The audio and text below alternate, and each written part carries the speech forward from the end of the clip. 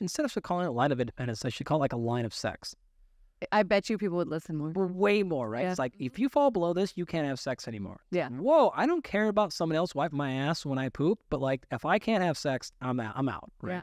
I'm Dr. Rena Malik, urologist and pelvic surgeon. Today, our guest is Dr. Andy Galpin. He is a professor and scientist of human performance and a Ph.D. in human bioenergetics and muscle physiology. He is also an elite athlete coach and consultant and a founder of Biomolecular Athlete, a specific program designed to help individuals reach their peak performance. Dr. Andy Galpin is renowned for providing high-quality education for free to people around the world through his social media. Today, we talked about how to prevent falls and optimize your body as you age. We talked about the importance of using exercise to maximize health and longevity. We talk about how VO2 max is highly correlated with aging and how a decline in VO2 max can lead to getting down to a threshold of the ability to do normal daily activities if it's not maintained. We also talk about the gear system for breathing instead of using zones to evaluate your performance. We talk about the 3x5 method to achieve strength goals. We also talk about how to design the optimal workout if you have 20 minutes a day for 5 days a week, how to design a program for fat loss, for strength, and for muscular hypertrophy. And of course, we talk about sexual activity. How can you prevent injury and continue to have excellent sex through the lifetime by looking at the metabolic equivalent units associated with sex and the range of motion needed to have sex? I hope you guys enjoy this episode as much as I did. Dr. Galpin, thank you so much for joining us today. It is truly an honor to have you. I have watched a lot of your content, listened to many of your interviews, and you have an exceptional ability to educate the masses using science, using real knowledge, and it's truly an honor to have you. I appreciate all the compliments. You know, I think for those of people who don't know you and haven't watched all of your content, let's review a little bit about why is muscular health and endurance so important, and how does that change over a lifetime? Yeah, well, first of all, I have to acknowledge my conflict of interest here. I am a muscle physiologist. I'm an exercise scientist. I'm going to be biased for muscle in any case, in every case. So I will grant you all of that. Myself and the companies that I have are almost always hedged towards working with high performers. Mm-hmm. That's traditionally professional athletes, but in recent years, the general public as well. So we have a lot of non-athlete clients. But what's unique about all of them is they're all striving for high performance. So you're a doctor. I'm a fake doctor, right? I'm the different kind of doctor. I'm a Ph.D. You're a true M.D. So I don't do anything from that side of the equation. And I'm giving that background to say, when I think about why you want muscle, why it's important, we tend to think of those two spectrums, athletes, and I'm not an athlete, but I'm interested in aging or longevity, as different. Mm-hmm. And I really am going to try to make an argument here as strong as I can that they are not. Yeah, I agree. They're not. The reality of it is you want your body functioning at its highest abilities possible, regardless of what you're going to use that for. Hit a golf ball better, be a better pickleball player, be a better parent, leader, whatever, right? I boil it down to three things. Everyone basically wants the same three things out of their body. You want to look a certain way. You want to feel a certain way. You want to perform a certain way. Those mean different things to different people. I don't care. You tell me how you want to feel every day, what you want to perform in, and how you want to look. And now we'll go about solving that problem. You don't get any of those things without high-functioning muscle. So to me, this is your interface with the world. And I know people love to give a credit to the neuromuscular system, right? And people love to give credit to the brain and everybody. I'm like, well, great. That's true. But ain't none of that crap working if you don't have muscle. And we can run a long list of things that muscle does, why it matters, and we can play any game you want here, but I'll give you a couple to toss them out there. I said this a second ago, but remember, muscle is the way you interface with the world. Your ability to have connections, to touch, to move, to grab is all based on muscle's ability to function. Of course, I have to have a nervous system innervation, but nothing happens if you say go and muscle doesn't go. It is also, what people don't realize is it is by far the biggest organ in your body. So we have always been told, probably actually when you and I were in school, the answer to that question would have been skin. Yeah. That's great. But muscle's far bigger. And what's it mean to be an organ? It just means that it communicates to the rest of the body. And we have always been told this story that kind of muscle is stupid. The brain makes decisions. It sends a signal to the muscle, tells it to contract. as if it's a one-way street. And now we realize there are a number of things coming out of muscle that are sending information to the brain, to the lymphatic system, to the kidneys, to the liver, to any other organ in your body. And so it is a two-way street. If you don't have then high quality and high functioning muscle, you're losing that entire communication mechanism. It is the primary place in which we store and regulate blood glucose. You could talk endlessly about the problems across, not just diabetes, but anything else associated, brain health, mood regulation, all these things that are associated with poor glucose regulation. Those number of reasons. You can throw all that away, and I can still make a pretty cogent argument that says just look at epidemiology. Look at what happens with skeletal muscle mass and its relationship to all-cause mortality. It's basically a linear, right? Increasing skeletal muscle, especially, and here's the key, if the muscle has been accrued via physical exercise, then you're going to see just a positive association here. I'm not even getting into muscle function yet. Muscle quality, leg strength, grip strength, all these things, and how well and how much of a predictor of hazard ratios and risks and longevity and all this stuff, right? So as just my abstract of an answer, and you pick which game you want to play here, and I could make a pretty strong argument for a long time that muscle really, in my opinion, is the key to living a long and high productive life. I completely wholeheartedly agree. I think that I could tell you got a gym right here. I do. So yeah, for those of you who are watching, I have a gym in my studio. Yeah. Because we really make it a part of our lives and our children's lives. And I think it's extremely important for long-term health. I mean, when we look at things like frailty, that's basically how we assess someone's vitality when they age. And particularly people who are frail, they can't get surgery or they're going to have worse outcomes with surgery. As I'm a surgeon, we look at it from that perspective, but it's in so many different things. And we have tests in medicine like the get up and go test, right? The time get up and go, but that's at the point where you're trying to assess someone's fall risk. We don't want to be at that point where we're looking at people who are at risk for fall. We want to prevent falls. Yeah. And so I think that's where muscle training and hypertrophy and strength, all those things sort of play a role in preventing bad outcomes as we age. And so maybe you can talk a little bit about how sort of you can prevent bad outcomes in terms of aging, in terms of falling. Because I'll tell you, the number one thing that I often see in my patients is they fall. They fall in the middle of the night. They get up to go to the bathroom because they have nocturia, which means they wake up more than once at night. They wake up to pee.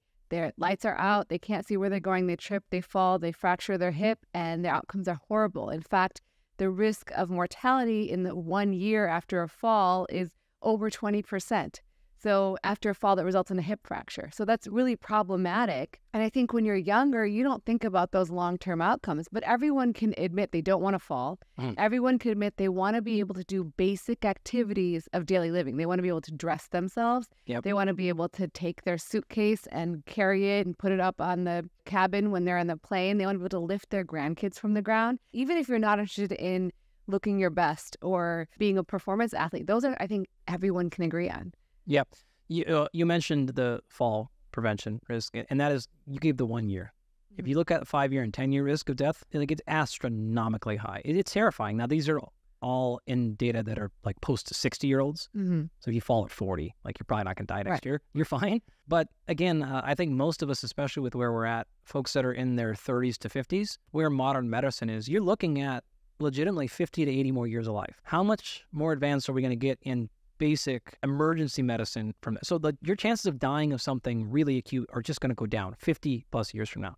Just don't die of dumb things, and your chances to live past 100 are going to be very high by the time people in our age demographic get to 100. And so not putting yourself at massive risk with things like a fall at 65.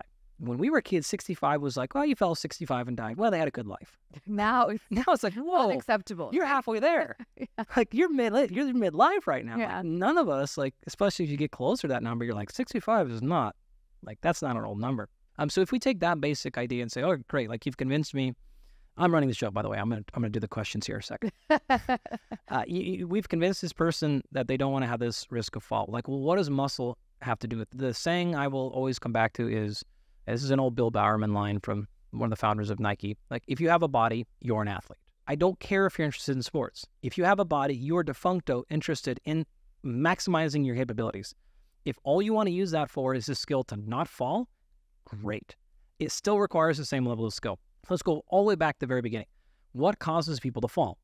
Well, you either have some sort of acute thing hit your foot, otherwise it's an induced loss of balance, period. So number one, we don't want to lose balance. And I'm going to walk back through these things in a second, but that's the starting thing. Second thing, you're going to lose balance at some point. It's going to happen, right? Right. So then what do I do about that? We have to have the foot speed, and specifically foot speed, because if you fall and catch yourself and raise it with a hand and you have an upper body broken bone, it's still very, very, very problematic. So you don't even fall and be able to catch yourself with your hand.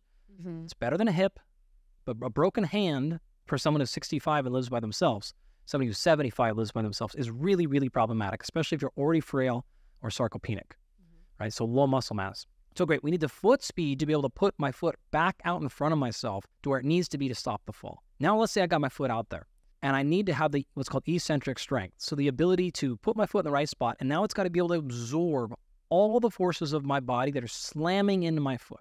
So if I got my foot out there, but I wasn't strong enough to stop the fall and I fell anyways, I haven't won. So I've got to have balance to prevent the fall in the beginning. Then if it happens, I've got to have foot speed to get my foot in the right position. And then I got to have the strength to absorb that force. Okay, great. So then what are the actual tactics to do that?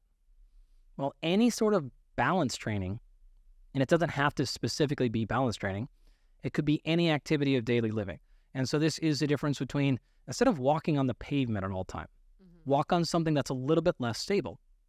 So walk on the grass. Instead of on the treadmill, can you go on a hike in nature where the footing isn't so normal, right? Where you are in what we call asymmetrical balance, right? So it's not like my left foot and my right foot are balanced or in front of each other. I'm all set. I'm ready to go, right? This is like science-wise and physiology-wise, we call this proprioception, right? So it's your body's ability to understand where it is in space. This is a signal being sent back to your brain. So this is a muscle issue, but really proprioception and balance is a cognitive and neural issue. I'll give you guys that one. There are some things that are cognitive and neural. You got to admit it. I'm a curmudgeon about that. It's all muscle. The second and third one, though, now it's combination. So foot speed is a combination of muscle and nerve. So I have to understand and sense, wow, problem happened. Then I need to have the speed to be able to do that. That is an action. In this case, it would be fairly subconscious, right? So that's not going to need to go all the way back to somatic control. Go to the brainstem. This is as far as it needs to go, and then go right back into muscle. And so you've got entire neurons that are there to be sensing. They're called gamma motor neurons. They're there to sense where you're at in space. It senses that. It sends it back to the spinal cord, goes right back to alpha motor neurons, which are the neurons that cause the muscle to contract and say, hey, we fell right. Contract the muscles that pull us left. It's like as simple as that, right? Now, the speed, though, is a function of both that nervous system, but it is now coming down to muscle. You have a couple of different, broadly, fiber types in your muscle. Fast twitch and slow twitch, right? Slow twitch ones are very fatigue resistant. These tend to be ones that we call anti-gravity. So these are things like your soleus, the back of your foot, your lower back muscles. These are muscles that are supposed to keep you upright so you could stand for many hours at a time. I don't need them to produce force and speed, but I can't have them getting tired. Yeah. Anti-gravity, postural, things like that, right? Yeah. Your fast twitch fibers are the opposite. They're not supposed to be on very often, but they're meant for explosion and power. In this particular case, we're relying exclusively on those fast twitch fibers. This is not a fatigue issue. This is, I've got to get my foot out 6 inches or 2 feet or whatever it's going to be as fast as humanly possible. I don't care if I get tired. Here's the major issue. Fast twitch fibers are preferentially lost with aging. As you get older, they will die. If you don't do anything specifically and actively to prevent that, you're going to lose them. So I don't care if your nervous system is firing at the highest capacity possible. If you don't have the muscle quality, in this case, the fiber type, to be able to actually get that distance that fast, it's going to be irrelevant. So you can't miss that boat. You have to have that. We'll come back and talk about that if you want. But just then to finish it out, once you've got your foot in the right spot, to have the strength to hold it there is also now fast twitch fibers. And so, yeah, you can do all the balance training you want, and that's going to be great to stop the fall from happening. But if it ever does happen, if you don't have fast twitch muscle fibers, 2 and 3 are not going to be there. And you're going to trip in life, right? 100%. So you need to train those muscles too. It's a non-negotiable, right? Like a ton of things are going to happen, even just silly things like, I don't know, how old are your kids? They're 10 and 7. Okay, great. So your 7-year-old probably still is at the age where he probably runs and tackles randomly, pushes things over, does just like all kinds of stupid things. Right. Your kids knock you over 1,000 times, right? They do. Even unintentionally. They just want to love you. 100%. Yeah. And so your grandkids come in the situation, other kids come in the situation, things are going to happen, right? Animals, if you're like from the country like I am, like an animal's going to back up accidentally, or a dog's going to run out underneath your foot, yeah, which mine do constantly, right? Right. You get it. Like the risk is there. It's going to happen. And So you need to have those fast fibers for 2 and 3 or you're done. When was the last time a doctor spent an hour with you and truly focused on what your goals are? When was the last time that you left the doctor's office feeling like you really understood what's going on with your body and had a clear plan of what was going to happen next? At my practice, Rena Malik, MD, I aim to give you just that. I specialize in sexual dysfunction, bladder conditions, hormone management, and pelvic pain for all genders.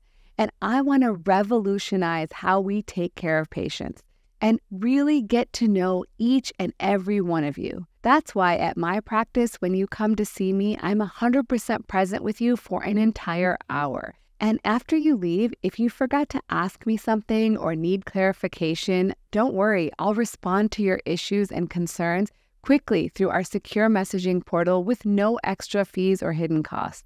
You don't even have to call the office to make an appointment. Just go online at www.renamalikmd.com/appointments and schedule your appointment today. We see patients in Newport Beach, California, and virtually for patients located in the states of California, Florida, Illinois, Maryland, New York, New Jersey, and Virginia. If you aren't located in those states, consider making an educational visit where we can talk about your conditions generally, but I can't diagnose or treat you as a patient. I can't wait to see you. When is the ideal time to start training these fast twitch fibers, and when does it really precipitously stop, or is it more of a gradual death of these fibers? Yeah, so you have, in terms of what you're asking is kind of what we colloquially call muscle quality. Mm-hmm. You have two major factors that go into that, muscle size and muscle performance. Between the ages of, 25 and 40, you're probably going to lose 40% of your muscle. So sort of a rough number. That's a lot. You don't do anything about it, you're going to lose a lot of muscle over time, right? And if you look at, again, literature on just muscle mass, this is actually effectively what sarcopenia is. There's actually some pretty cool, there's a movement going on right now. Sarcopenia is, we know that muscle mass is going to be lost with age. Yeah. Fine. Sarcopenia is the accelerated or advanced loss of muscle, right? So you're losing your muscle faster than your cohort. Yeah. Your age, demographic, yada, yada. Right? Now, a lot of people, though, have said, look, muscle mass total is important, but if you look at almost any of the research in any of the areas, what they're going to say is muscle function is more important than muscle size. Okay. So you don't want to be under muscled. This is a huge problem, but you really, really don't want to be weak and slow. Yeah. That's the bigger concern. So we know that's going to happen in that loss of total muscle. We also know that if you just look at things like basic muscle fiber numbers, so how many muscle fibers you have, that number is just going to smashingly go down. You can prevent that a little bit, but it's not going to go to zero. This is a part of aging. The loss of fast twitch muscle fibers, though, is a little bit of a different conversation. If you train appropriately, you have very little to no change and loss in those things. If you don't, it can be monumental. It can be massive. We have biopsied people. We've done a couple of different things. That are relevant here. One, I biopsied a set of twins that were 52, 53 at the time. One of them was like a delivery truck driver. Okay. I think he delivered potato chips. It's just funny. Super sweet guy. And the brother had done, I don't know, probably like 50 plus endurance races. He had never stopped. He had done Ironmans and half marathons and things like that. We had all of his training logs and his notes for 30 years. It was great. Oh, he kept all those. Kept them all. Wow, that's amazing. Yeah, it was really. I love exercise dorks like that because I'm like, oh, I know I'm going to have tons of data. Yeah. Which scientifically gave us lots of validation. Right. What was interesting, these twins were monozygous, which means they have the exact same DNA. Yeah. Right. They're literally clones. Yeah. Right. You certainly could tell us more Yeah. They're literally the same person split. Right. Yep. And they both did the same thing basically through high school, and then they split. And so we had 30 plus years of same DNA, but different lifestyle. This is like the best exercise science experiment ever, right? It's like what you want for everything. I was drooling, right? This is actually one of our grad students. It was her dad and uncle. Oh, wow. And she didn't tell me for many years in the program. And then it came up and we were like, wait, what? Your dad and uncle are the perfect science experiment ever, and you just waited 4 years to tell us this? Well, and their lifestyles are so dramatically different. That is just a gold mine, right? Gold mine. That doesn't happen usually. Never. Yeah. Wow. Yeah, I'll never stop giving her grief for that. Why was that not day 2? Yeah. Day 2, you should have started with that one. But nonetheless, we biopsied them, and the trained twin, now this individual didn't lift, didn't do any real sprint work or anything. It was just steady state cycling, swimming, running. This guy in his leg is his vascular the outside quad muscle, which in most humans is, on average, it's going to be like half 50% fast, 50% slow. Other muscles are different based on function. He was 90+% slow twitch, almost exclusively slow twitch. So he had lost all of it. Yeah. The other twin was like textbook, what you'd predict. It was something like 40% slow twitch. I think he was like 30% fast twitch, and then the rest were made up of these what are called hybrid fibers. They're like half fast and half slow, that are also associated with inactivity. So it's like it nailed it right on the textbook definition of him.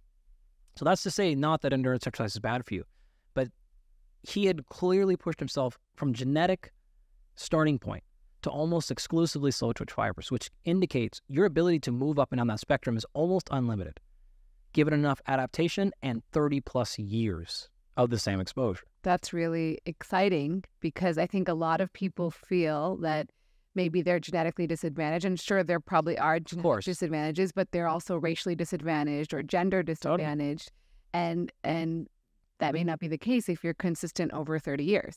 Well, what you're saying. Both are true. Yeah. Like, are there differences there with any number of variables? Some of them, yes. Some of them, no. But in large part, yes, we are different people. 100%. And some of us are in better starting spots than the other ones, no doubt. But your ability to move within your own genetic profile is almost effectively unlimited. I mean, pick your metric and they all move. Yeah. I mean, I can say, for example, women we know will not gain the muscle the same quantity as men, right? Totally. And then in terms of racially, like South Asians don't create as much muscle mass as other races. And so there are obviously baseline genetic differences. Of course. But the fact that you can overcome them is really impressive. You can overcome them enough to where you can live the life you want. Yeah. You 100% can look, feel, and perform the way you want within, whatever starting place you have based on background. So if someone who maybe, say let's just, for the same example, a female South Asian wanted to be a high-performing athlete, that's totally possible, right? They're not going to overcome. They can overcome whatever genetic disadvantage they have. Yeah. There's no rationale to think that. In fact, we also have, not from my lab, but from others, twins research suggesting the same thing. There was a study that came out on lifelong resistance exercise training folks in the last few months, which is great.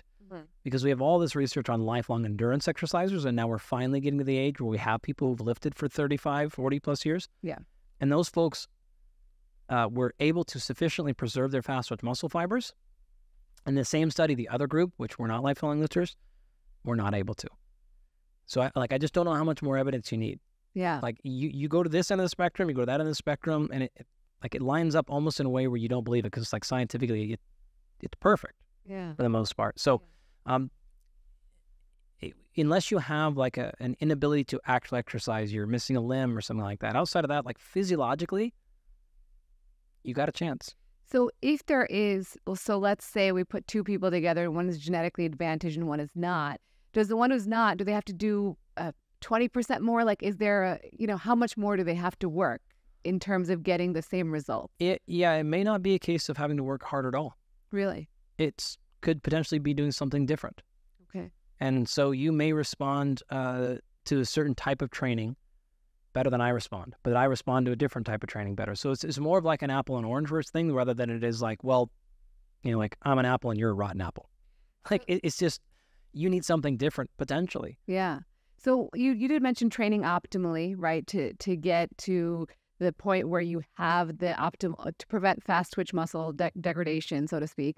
And then having to figure out what's optimal for you. How do you go about doing that? If you're just a person who's never worked out before or has done very little, or like for many years has not, how do you figure that out? Okay, I'll go a little bit backwards, and I'm gonna maybe irritate some listeners just a little bit here. That's okay. Because I'm gonna acknowledge this is not within the capabilities of most people. Mm-hmm. But I think you need to understand gold standard, and then the goal would be, hey, how many things can I learn and take from the gold standard within my scenario, all right? So I'm not saying this to rub things in your face for those of you that can't afford this, but The reality of it is, with all of our stuff, this is the thing we've been doing with all of our professional athletes for many years. More recently, our Rapid Health and Performance Company for non-athletes, this is exactly the model we use, and I'll just share it all with the world. You can have all of our secrets. Great. It doesn't matter. So we take people through, and our entire philosophy is extensive data collection. This is not the medical model, and this is the opposite. Typically takes our people 30 days or so to get through it, because we want extensive and over-the-top, and in many cases superfluous, data collection, so that we can come up with very high precision and specific solutions. And then you get coached on that weekly, right? Or more often, as much as once, to get to what we call your performance anchors. So we are searching your entire physiology, your entire lifestyle, everything, and I mean everything. Everything from, we take well over 500 biomarkers: stool, urine, saliva, blood, and blood, and blood, and blood, and way more blood, right? Yeah. We're taking a ton of it. We're running full, legitimate, FDA-approved clinical sleep analysis in your own bedroom. We're running environmental scans of your house. We want to know the water, where you get it from. We're looking at that. We're running tons of psychological evaluations, extensive tracking of what you do. How much do you lose? We're tracking your urine. Not just like, how much do you lose? We're weighing it. All your food, like everything that is possibly, as much as we can, we're accounting for. What this means, we can then look through the entire system and go, oh, okay, for you, your 3 biggest issues are your water quality. That's not a very common one, but just as a random one. Something going on, let's say, in your micronutrient status of your blood, and the timing of your day.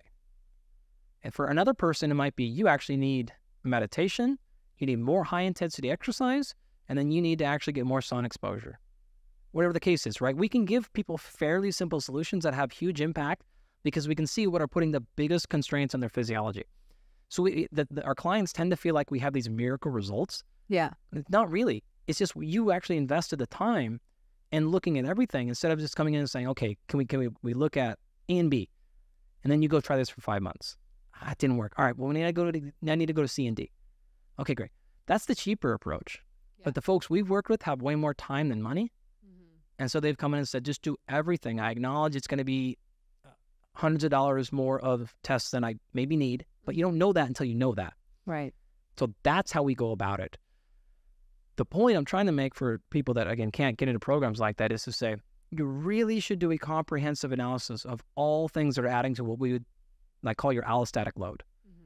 So when you want to get a physiological change, adaptation requires stress.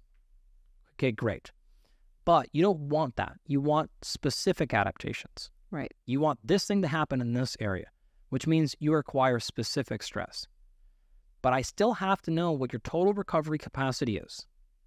And in order to know that, I have to know what's the total allostatic load. That's the science word of saying, like, all stress is stress. Yeah. Right? So the allostasis is there. And so if I look at your stuff and you're wondering why your training program isn't working, and you're wondering, like, man, is it my genetics? Well, that's always an option, right? Yeah. We've never had to give that answer to somebody. In my entire career, I've never, ever once had to come back and go, I think something's going on with your genetics. It's never once happened. Because if I look at enough things, I can go, oh, okay, yeah, you're not responding to that. You have an extensive amount of load in this area. Say it is mental health. Say it is sleep architecture, right? Say it is something actually in the formaldehyde in your walls are leaking. There's mold. Like, there's something happening that's adding to your allostatic load. Those could be visible stressors. Visible stressors are things you feel. I don't feel good. You know you're drinking. You know you're smoking. You know you're not exercising. You feel these things. You know you're overweight. You know you're not eating great foods. Could be a hidden stressor. You don't feel like you're low on vitamin C. Like, you don't feel zinc deficiencies. You just don't feel right. So there's all these potential hidden stressors, and we have literally 100% of the time been able to see something that is like, whoa, this is a major problem. And so what's happening is your allostatic load is so high that there's nothing left to adapt. And so what we need to do is remove that non-specific stressor and let you add more stressors in the focused area we want. Let's just say exercise. But now you're recovering so much better from it you're getting more adaptation. And that has always been our focus, and defining like what are those performance anchors, 3, 4, like sometimes 10 or 11, and then which ones are you able to fix, and which ones can we control, and which ones do we need to outsource to, whether it be an MD or mental health or whatever the thing is. Or one like a good example, we've dealt with a number of high-profile athletes that let's just say they have habits that are an easy answer, but they're honest and like, I'm not going to stop drinking. That. Yeah. I'm not stopping. Or it's like, well, I play professional baseball, so I'm going to be on the road every 5 days. That is a massive stressor. Yeah. But that is part of the gig. So I can't come in and be like, you should really stop traveling so much. It's like, I can't. Okay. It's part of my job. Yeah. That is my job, right? Okay, great. So now we have to figure out like what other stressors can we pull from the system, because that one's non-negotiable. And so what we do with our folks is find like what are the non-negotiables, whether it's legit, genetic, something else, or ones like that. And then we work around and we try to make that. We don't, again, to be clear, we don't lower the stress load. You have to have stress to adapt. You're just changing it. We want to make it specific. Yeah. All the stressors coming in a specific area. And again, our solution, I don't care. We are tool and technique agnostic. I don't care, right? If for you, your stress load gets reduced by a cold bath, great. That makes if your stress goes up with that, that's out. You hate meditation, great, that's out. But you love, cycling at a low intensity. We're going to work with you to figure out like what works best for your physiology. And by doing that, like you're taking potential losses out of the equation, your chances of success just get very, very high.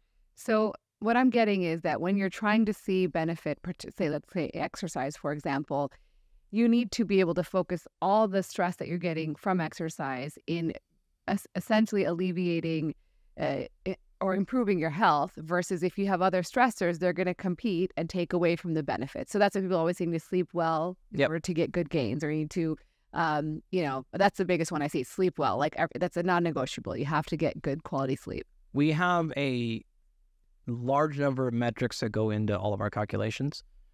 Nothing is weighted higher than sleep. Right. In fact, it's over double the high as anything else.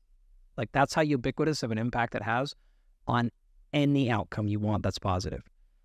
I need more focus throughout the day. Brain fog. I'm in pain. Like you cannot name a metric, or we're not going to say sleep is your number one tactic there. So for us, like good, okay sleep is a red flag. That's a red flag. If you're like, no, I sleep pretty well, red flag. I sleep great. You want to hear I sleep great? Has to be. Yeah. We're leaving gains on the table. I can get away with you eating like pretty well. Yeah. I cannot get away with you sleeping okay. That's powerful. Nothing magnifies more than sleep does. Yeah. And so we spend a lot of time. There's actually excellent research on this, on, again, good to great sleep. Sleep extension research is phenomenal. There's a handful of studies that are particularly interesting here. One of them, I don't know if you've interacted with Sherry Ma yet out of Stanford. Not yet, no. She did a classic number of studies there, a couple of them, but one of them was this famous sleep extension study she did with the Stanford basketball team. So you're talking about Division I basketball players, already pretty close to their ceiling of success, had them sleep for 2 additional hours a night for between 5 to 7 weeks. All right. This is in season 2. All she said was 2 more hours a night, right? Some of them took naps to get 2 more hours. Some went to bed earlier, whatever. I think the end result was they ended up sleeping like 1.5 to 1.7 hours additionally per day. It's a lot, right? Yeah. Now, there's lots of limitations with this real world studies like this. That's always part and parcel of science. There's no control group. It doesn't matter though, because the results were so profound. Massive improvements in mood, sleepiness, awareness, like things like that. Yeah. But reaction time improved. Free throw shooting percentage went up like 9%. Wow. 3-point shooting percentage went up, I think, an additional 9%. And we saw a bunch of other metrics, like again, across the board. Endurance went up, and it's like a baseline to half court to baseline to end of the court and back kind of like test went up. And this is in season with already pretty elite athletes. Like, do you know what a 10% improvement in shooting is in Division I basketball players? Like that's an absurd number, right? Yeah. And we're not talking about sleep deprivation. Yeah. We're not talking about like they went like 2 straight days without sleep and then you gave them some sleep. It's like, well, sure. Of course they're going to perform better. Yeah. They weren't sleeping 4 hours a night. You're talking about people already sleeping decently well. And this is one study, but I could give you more and more. People that have slept 7.5 hours versus 8 hours. Yeah. It just keeps getting better. Body composition, aerobic capacity, speed, tennis serving accuracy. There's been swimming studies done. There's been rugby studies done. There's like just so many things come out. When you go from good to great sleep, you just keep winning. It's life-changing. Yeah. I mean, we're the only species, this is from Matt Walker, but we're the only species who intentionally avoid sleeping. Yeah. Look at your dogs. Tell me you're wrong. So it's pretty profound. And even in hormone health, like that's something we counsel patients on a lot. So if you want to boost your testosterone naturally, get better sleep. Like number one thing, get better sleep. And people always look at me like, I'm sleeping okay, And I'm like, you are probably not. You're probably looking at your screen before bed. You're probably doing a lot of poor hygiene. I could terrify you even more on that one. Like if you want to look at the research on people's perception of sleep, it's terrible. People are often off. In terms of duration, you're talking about more than 60 plus minutes of misdiagnosing duration, as well as effectiveness and quality. It's terrible. Completely horrific in terms of perceiving your own quality of sleep. If you look at the number of clinical sleep disorders, what you're going to see is like gigantic millions and millions of people, 30 to 50 million people in America have that. And over 80+% of those are going to go undiagnosed. Yeah. No, and the caffeine thing is really problematic, right? As a physician, you drink a lot of, the majority of physicians drink coffee, and I will often tell people do not drink afternoon. Like, I get it. You can't stop drinking coffee. I get it. I relate to that. But like, you have to stop. You have to drop that late coffee, even if you don't think it's going to affect your sleep. It is. Oh, definitely. And especially in high-performing people, I'll sleep when I'm dead, or I don't need that much sleep. I mean, I hear that all the time. I only need a few hours. Yeah. Well, then you also only need to be okay. So you can't talk out of both sides here, right? So like you're coming to me complaining about A, B, and C, and then you're also trying to tell me you don't need that much. So then I'm telling you, your system isn't working. Yeah. So do you want to try my system? Because yours isn't working. If it was, we wouldn't be talking. So let's say you've optimized everything else as best you can. How do you determine the best aerobic, anaerobic, cardio resistance training that you can put together? Yeah, the number one thing is you start with your goal. What is it? If I'm trying to just be healthy, am I trying to lose fat? Am I trying to gain muscle? Am I trying to lose a little bit of fat and I want to feel stronger? I want to feel more energy throughout the day. We got to be really clear on what the actual goal is. After that, we got to be clear on the timeline. You have something you're going after 8 weeks from now. Are you worried about longevity just 80 years from now? Is it 8 months from now? Like, where are we at? That's going to determine specificity. The shorter the timeline, the more specific you should be. The longer the timeline, the more broad you can be with your approach, right? And what I mean is I've got a wedding, I have got some sort of charity run I'm going to do. Like I got this thing that's happening in this duration. Okay, great. If it's 8 weeks away, we're pretty much going to do that activity, right? Like I want you doing that. Yeah. If you want to run a half marathon, we're going to run. Like that's what we're going to go do, right? If you're like, well, I want to incorporate running, but I want all these other benefits of exercise. Now we're going to step back and say, okay, awesome. It's much more nuanced than this, but just to give you something to grab onto here, 6 to 10 weeks should be like pretty focused and then maybe change. That's like a rough idea, right? So like try to be fairly focused for a while on something and then you can move off. Where you want to avoid is I work out. Mm-hmm. Okay, great. Like that is awesome. But then I'm not getting results. Okay, well, you're not getting results because you're working out. There's no intention here, right? The analogy would be like, I live 7 or so miles from here, right? Like we just learned this. We're neighbors, basically. And if I said, hey, you want to come over for dinner? You're like, great, yeah, you bring the family over. And I was like, okay, I just kind of live that way. If you drove a lot of time, you would get to my house. But if I gave you like my address, you would get right there with no missed turns and you would get there in 7 minutes rather than potentially years down the road. Same thing. Do I know where I'm going specifically? Okay, great. Well, then let's go right there. If not, we're just wandering. Yeah. And you're probably getting closer to my house because I gave you like the direction. And you might be there in 7 minutes. You also might be there in 7 hours, 7 days, 7 years. So we want a little more specificity. I would generally encourage people to be more specific because that's better than being more vague. Globally, I think people spend too much time doing the same thing over and over again. Mm-hmm. But at the same token, like rather than just like kind of going to the gym and like working out, most people would be better off saying, I'm just going to go buy a program, either hire a coach, or nowadays you can buy training programs for $7, $10, $20. Like these are affordable things. And buy a specific program for a specific goal and do it. Yeah. And then see the results you get. You'll be surprised how much better results people tend to get when you actually have a program. Rather than just sort of going to the gym and doing what you feel like doing. Yep. If I'm exercising for the purpose of like, man, I don't feel great right now, I just need to like work out, I don't need a plan. Yeah. Right? If I'm just like, hey, I like it. It's my free time. It's my personal time. It's my meditation. Awesome. But if you're trying to get an actual physiological outcome out of it, you're better off actually having a traditional program. And in terms of deciding a goal, a lot of people are like, I want to get swole or I want to lose weight, right? Those are like the two most common goals. Look good, feel good, play good. Right. How do you define like a goal within there, right? So what's a good example of a very specific goal? It really comes down to you, right? What do you care about? I like it when my legs feel strong. Actually, I don't like when my legs get too big. Okay, like I don't really particularly care.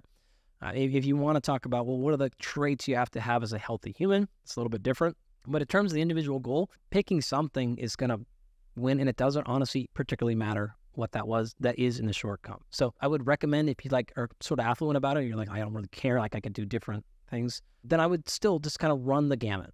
Like pick a strength goal for a while. All right, and then pick an endurance thing, and then pick something you're like, oh man, I'm terrible at running.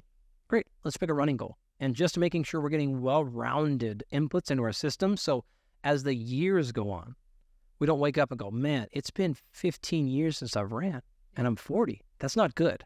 Yeah. Right? Like that. I haven't lifted weights. That's not good either. Like, and so we want to have let's do some body weight stuff. Oh, I lift weights all the time. Great. Do you do any endurance? No. Do you have any control of your body? Never done yoga. If you're just the well-rounded person, now like you're not so well-rounded. Yeah. So there's lots of ways. And so maybe we say, we're going to pause or take our lifting down to 2 days a week, and we're going to just go do a Pilates class. As ridiculous as that might sound, right? Well, great, do it, because I promise you're going to learn a lot about your body and how you move than you are in your current setup and situation. So for that person, I would really strongly encourage doing a wide variety and throw all that stuff out the window during the summer and just go surf. Yeah. Okay, great. That's my new training for the summer. And then in the wintertime, I'm going to go play indoor basketball and lift some weights and really have a variety. What I'm getting at is expanding your physical practice and not thinking about it as just either run or lift weights. It's okay, totally in for that, but that's pretty limited. And also it would presumably prevent injury, right? You're not getting overuse injury from running all the time or lifting the same heavy weights and continuing to increase those weights and possibly injuring yourself. 100%. So what we say is we don't ever want to stack volume on top of dysfunction. If your hips or your knees or your feet don't move perfectly, but you're not hurt right now, but they move a little bit off, and now you stack a bunch of volume in the same movement pattern on them, and now all of a sudden, dang, that knee's starting to hurt. That low back is in pain. What's going on? I think I have arthritis. Well, you generally have those things because you moved slightly off and you repeated that over time. So in terms of volume, let's talk a little bit about like the basics, right? Yep. Volume, intensity, power. What does that mean? How do people define that in terms of exercise? Yeah. So in terms of volume, we're typically looking at either things like distance covered in the case of running or swimming or cycling. You can think about it in terms of minutes. In terms of lifting weights, we're generally looking at the amount of repetitions you did per set multiplied by the amount of sets you did. Very basic math there, right? I did 10 repetitions in a row. I took a break. I did that 3 times. 3 times 10 is 30. I did that for 3 exercises. 30 times 3 is 90. My volume is 90 today. That's an easy way to think about volume. Intensity can be defined in a couple of different ways. What you don't want to do generally is think about intensity as how hard, because that can be construed as skill. For example, go play golf. And if you don't know how to golf very well, you're going to be like, wow, that was really, really hard. But that's not intense. Right. Same thing. A marathon is not intense at all. Very hard, very fatiguing, very challenging, very all those words. It is very low intensity though, because you have to go for 2 to 6 hours. So it has to be at a moderate to very low intensity from your cardiovascular system perspective. And so again, being careful of saying like hard versus intense. Those are not necessarily the same thing. Skill hard, fatigue hard versus intense. So intensity tends to be things like what percentage of your 1 repetition maximum, so maximum strength, what percentage of your heart rate, what percentage of your VO2 max, what percentage of your speed, or it can be percentage of effort. That's fine, but just make sure we're not conflating those variables, right? So when you're talking to your trainer or you're talking to your doctor or your nutritionist or whatever, and you're using those terms, just be really clear about what you're saying. Like, that workout was really hard. What do you mean hard? I couldn't figure out how to do that movement. It felt uncomfortable. Okay, that's different hard than like, man, I was going to throw up and I was okay, that's different. Also hard of like, I was so bored. Those are different hards to different people. And so just being really clear with your communication, just with even yourself, if you're coaching yourself, Understanding what intensity means in that context. So in terms of intensity, what's the best way for someone to gauge? Is it heart rate? Is it someone who's not going into a lab and measuring their VO2 max, but measuring your heart rate, or is it measuring some calculator online that makes your VO2 max? What is the best? You can do any of those things. So if you're lifting weights, we generally would say in resistance exercise type of stuff, it's percentage of your 1 rep max. If you don't know your 1 rep max, that's fine. You can think about another idea was called repetitions in reserve.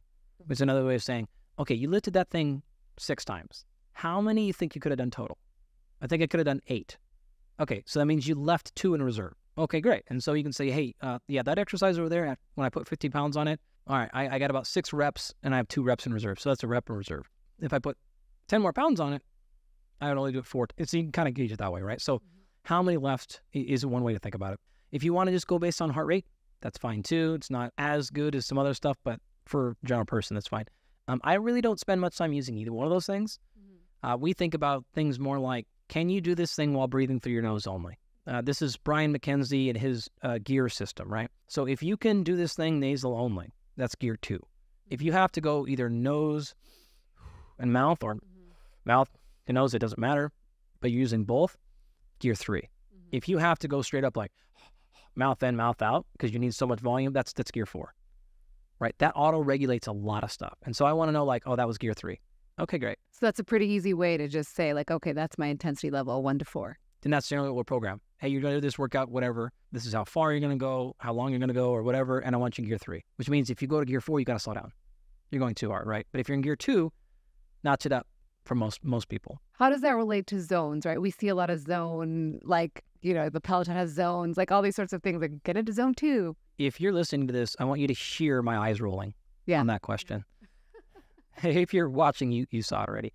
I just going to be totally honest, I don't find a lot of value in zones. If you don't know your maximum heart rate, if you've never had that accurately tested, then those zones mean nothing to you because they're so variable in people, right?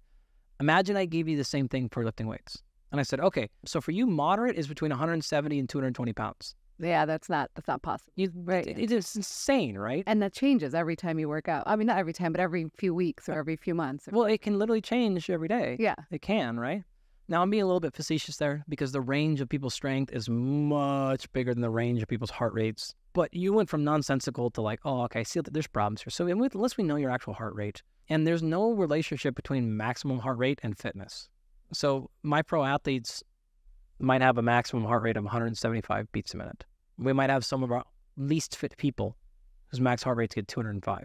There's no relationship there, or the inverse can happen too. So just arbitrarily designing zones. In addition, like who picked zone 2 cutoff versus zone 3? I mean, I know the answer to these, but they're just like, they're not. Why is it 4 zones instead of 5? Not science-based. It is science-based, but it's still arbitrary. Yeah. It is science-based. It's not fake. Yeah. What it is you run giant studies, right? And then you run statistical modeling, and you usually use standard deviations. This is also, by the way, the problem why running any sort of blood work and interpreting where you're at based on reference ranges is a horrific idea. Yeah. Right? It tells you absolutely nothing for most people because you're working on a bell curve, which means we're saying in giant studies, 1,000 people, up to 1 million people, right? What does the world look like? Okay, 97% of people are on this bell curve. The last 2.5% over here, 95% rather, the last 2.5% at the bottom, highest 2% on the other side.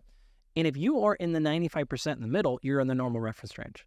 You're like, great. So if I'm the 3rd percentile, I'm normal. That's the same words out from my doctor as if I'm in the 93rd percentile. Yeah. That is still no. All right. So like here, this is now a giant problem, right? And we're not really interpreting that. That's not the same person. That's not the same functioning person on those metrics. So you want to be really careful when paying attention to things like that. And the same thing could go back to our heart rate zone. Cause it's like, it's not arbitrary. It's not fake. Yeah. But it is just like a giant range of like, you're not dead. You're not about to die tomorrow. That's your goal. Yeah. So great job. You're not dead. Right. And this is all the way back to where you started this whole conversation. Was like, we want to be preventative a little bit, right? Yeah. Medicine wants to be preventative. We don't do prevention. We further down that line, which is like, I don't care about prevention. You guys can handle prevention. I care about performing better.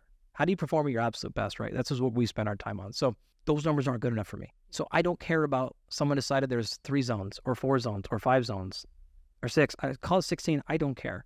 That doesn't mean anything to me. I'm going to coach you based on your physiology. I don't care about a made-up zone. Like, I just don't. Are you loving the Rena Malik MD podcast? Well, I love each and every one of you, and I'm truly honored that you choose to spend a bit of your day or a bit of your week with me. Did you ever hear the actual story of why I started making content online? Well, when I was a resident, I remember having a patient who had bladder cancer. And in order to treat her bladder cancer, we had to remove it and then reconstruct a new bladder called an Indiana pouch. Now, with this new bladder, she would have to catheterize herself through a stoma or an opening on her abdomen in order to empty her bladder. So after surgery, immediately she did great. She went home and no major issues. But subsequently, over the next couple months, she started getting readmitted over and over again to the intensive care unit. And we were really wondering what was going on. Eventually, we figured out that she didn't truly understand that she now had to catheterize herself to empty her bladder. Just the simplest thing that was so pivotal, she didn't understand that. And it was then that I realized as a urologist, I could do the perfect surgery. But if my patient didn't understand the consequences of that surgery, then I failed as their doctor. And once I started practice, I realized that I couldn't teach people everything they needed to know in the 15 or 30 minutes I saw them in my office. And that's when I started creating all my Rena Malik MD content to offer free education to people around the world. And I can tell you that it has been truly one of the most rewarding experiences in my life. And in order to keep providing free content, we need your help. If you are getting value out of this podcast or my other content, I encourage you to join our premium membership.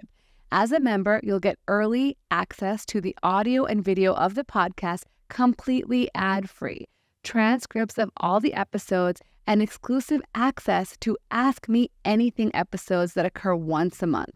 And during those episodes, I answer questions that are asked only by premium members. So join us today at renamalik.supercast.com. Can't wait to see you there. So say you're new to exercise and you start exercising and you choose a goal, or so you did mention, what is sort of the traits of a healthy person? What would you define as traits of a healthy person in terms of when they're trying to just be healthy? What are things that you want to see in their exercise regimen outside of the stressors that we've talked about, sort of reducing those? So if we look at, in order to stay alive, what do we need to be able to do? And we'll work backwards from there. We talked about balance. That's on my list, right? Yep. Don't want to fall, and we don't want to lose balance, and all the other problems associated with that. All right, great. I need to have speed and power. We talked about that. Mm-hmm. I need to have strength. Mm-hmm. Okay, like I need to be able to go up, not only a flight of stairs, but you hate hiking. You want to go to any number of things, right? Mm-hmm. Now, we talked a little bit about having some adequate amount of muscle. I don't need you to be giant or even close. I just can't have you insufficient. Or losing all that muscle. And that's the problem, right? You might be sufficient, and we deal with this a lot. You're 55, and you are sufficient now, but we know you're going to just continue to lose muscle the rest of your life. So I can't have you at average. I have to have you at above average. Then I need to have some sort of metric of cardiovascular health, right? Look at VO2 max. As daunting as it is to have poor muscle mass with age, strength is probably a bigger predictor of all-cause mortality. VO2 max would be the closest equivalent to that. If you start looking at the data on clinical risk factors, chronic kidney disease, smoking, diabetes, heart failure, AFib, all those things, right? None of those are good. Mm-hmm. And none of them come in the stratosphere of predicting all-cause mortality as VO2 max does. So how does someone measure, before you go on to that, how does someone measure their VO2 max at home if they don't have access to a lab? You can actually, so you can do maximal tests and you can do submaximal tests. These are both predictors. A ton of online calculators you can put yourself in. If you have a tracker or a wearable of some type, a lot of those give it to you. They're not super accurate, but they can ballpark you, right? What you're trying to figure out is are you terrible? Yeah. Or are you not terrible? That is the biggest line of defense. So when you look at, let's give an example here. If you take Jonathan Meyer's original work here, another Stanford person, Stanford got lucky there, 2 in a row. Right, his original data from the U.S. Veterans Hospital, right? So you take all those databases. So you're talking about studies with 750,000 people in them, giant. And over the course of these studies, 150, 175,000 people die.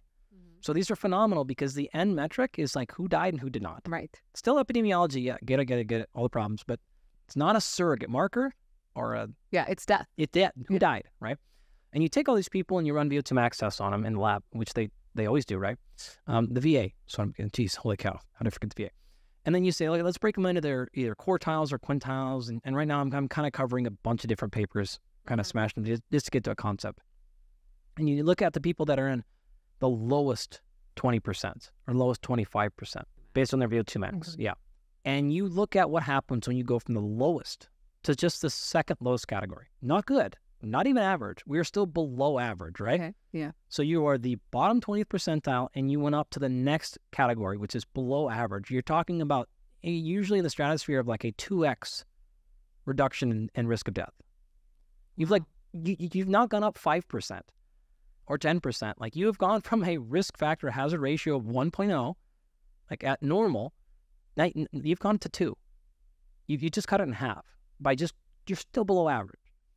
If you go from below average to average, now you're talking about like 20%, 40% improvement. So good, huge, but nothing compares to just not being the absolute worst. Yeah.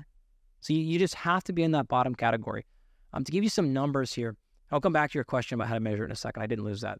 If you look at VO2 max, we typically express this in what's called a relative term. So it's your VO2 max relative to your body weight. Yeah. So the units are milliliters of oxygen per kilogram of body weight per minute.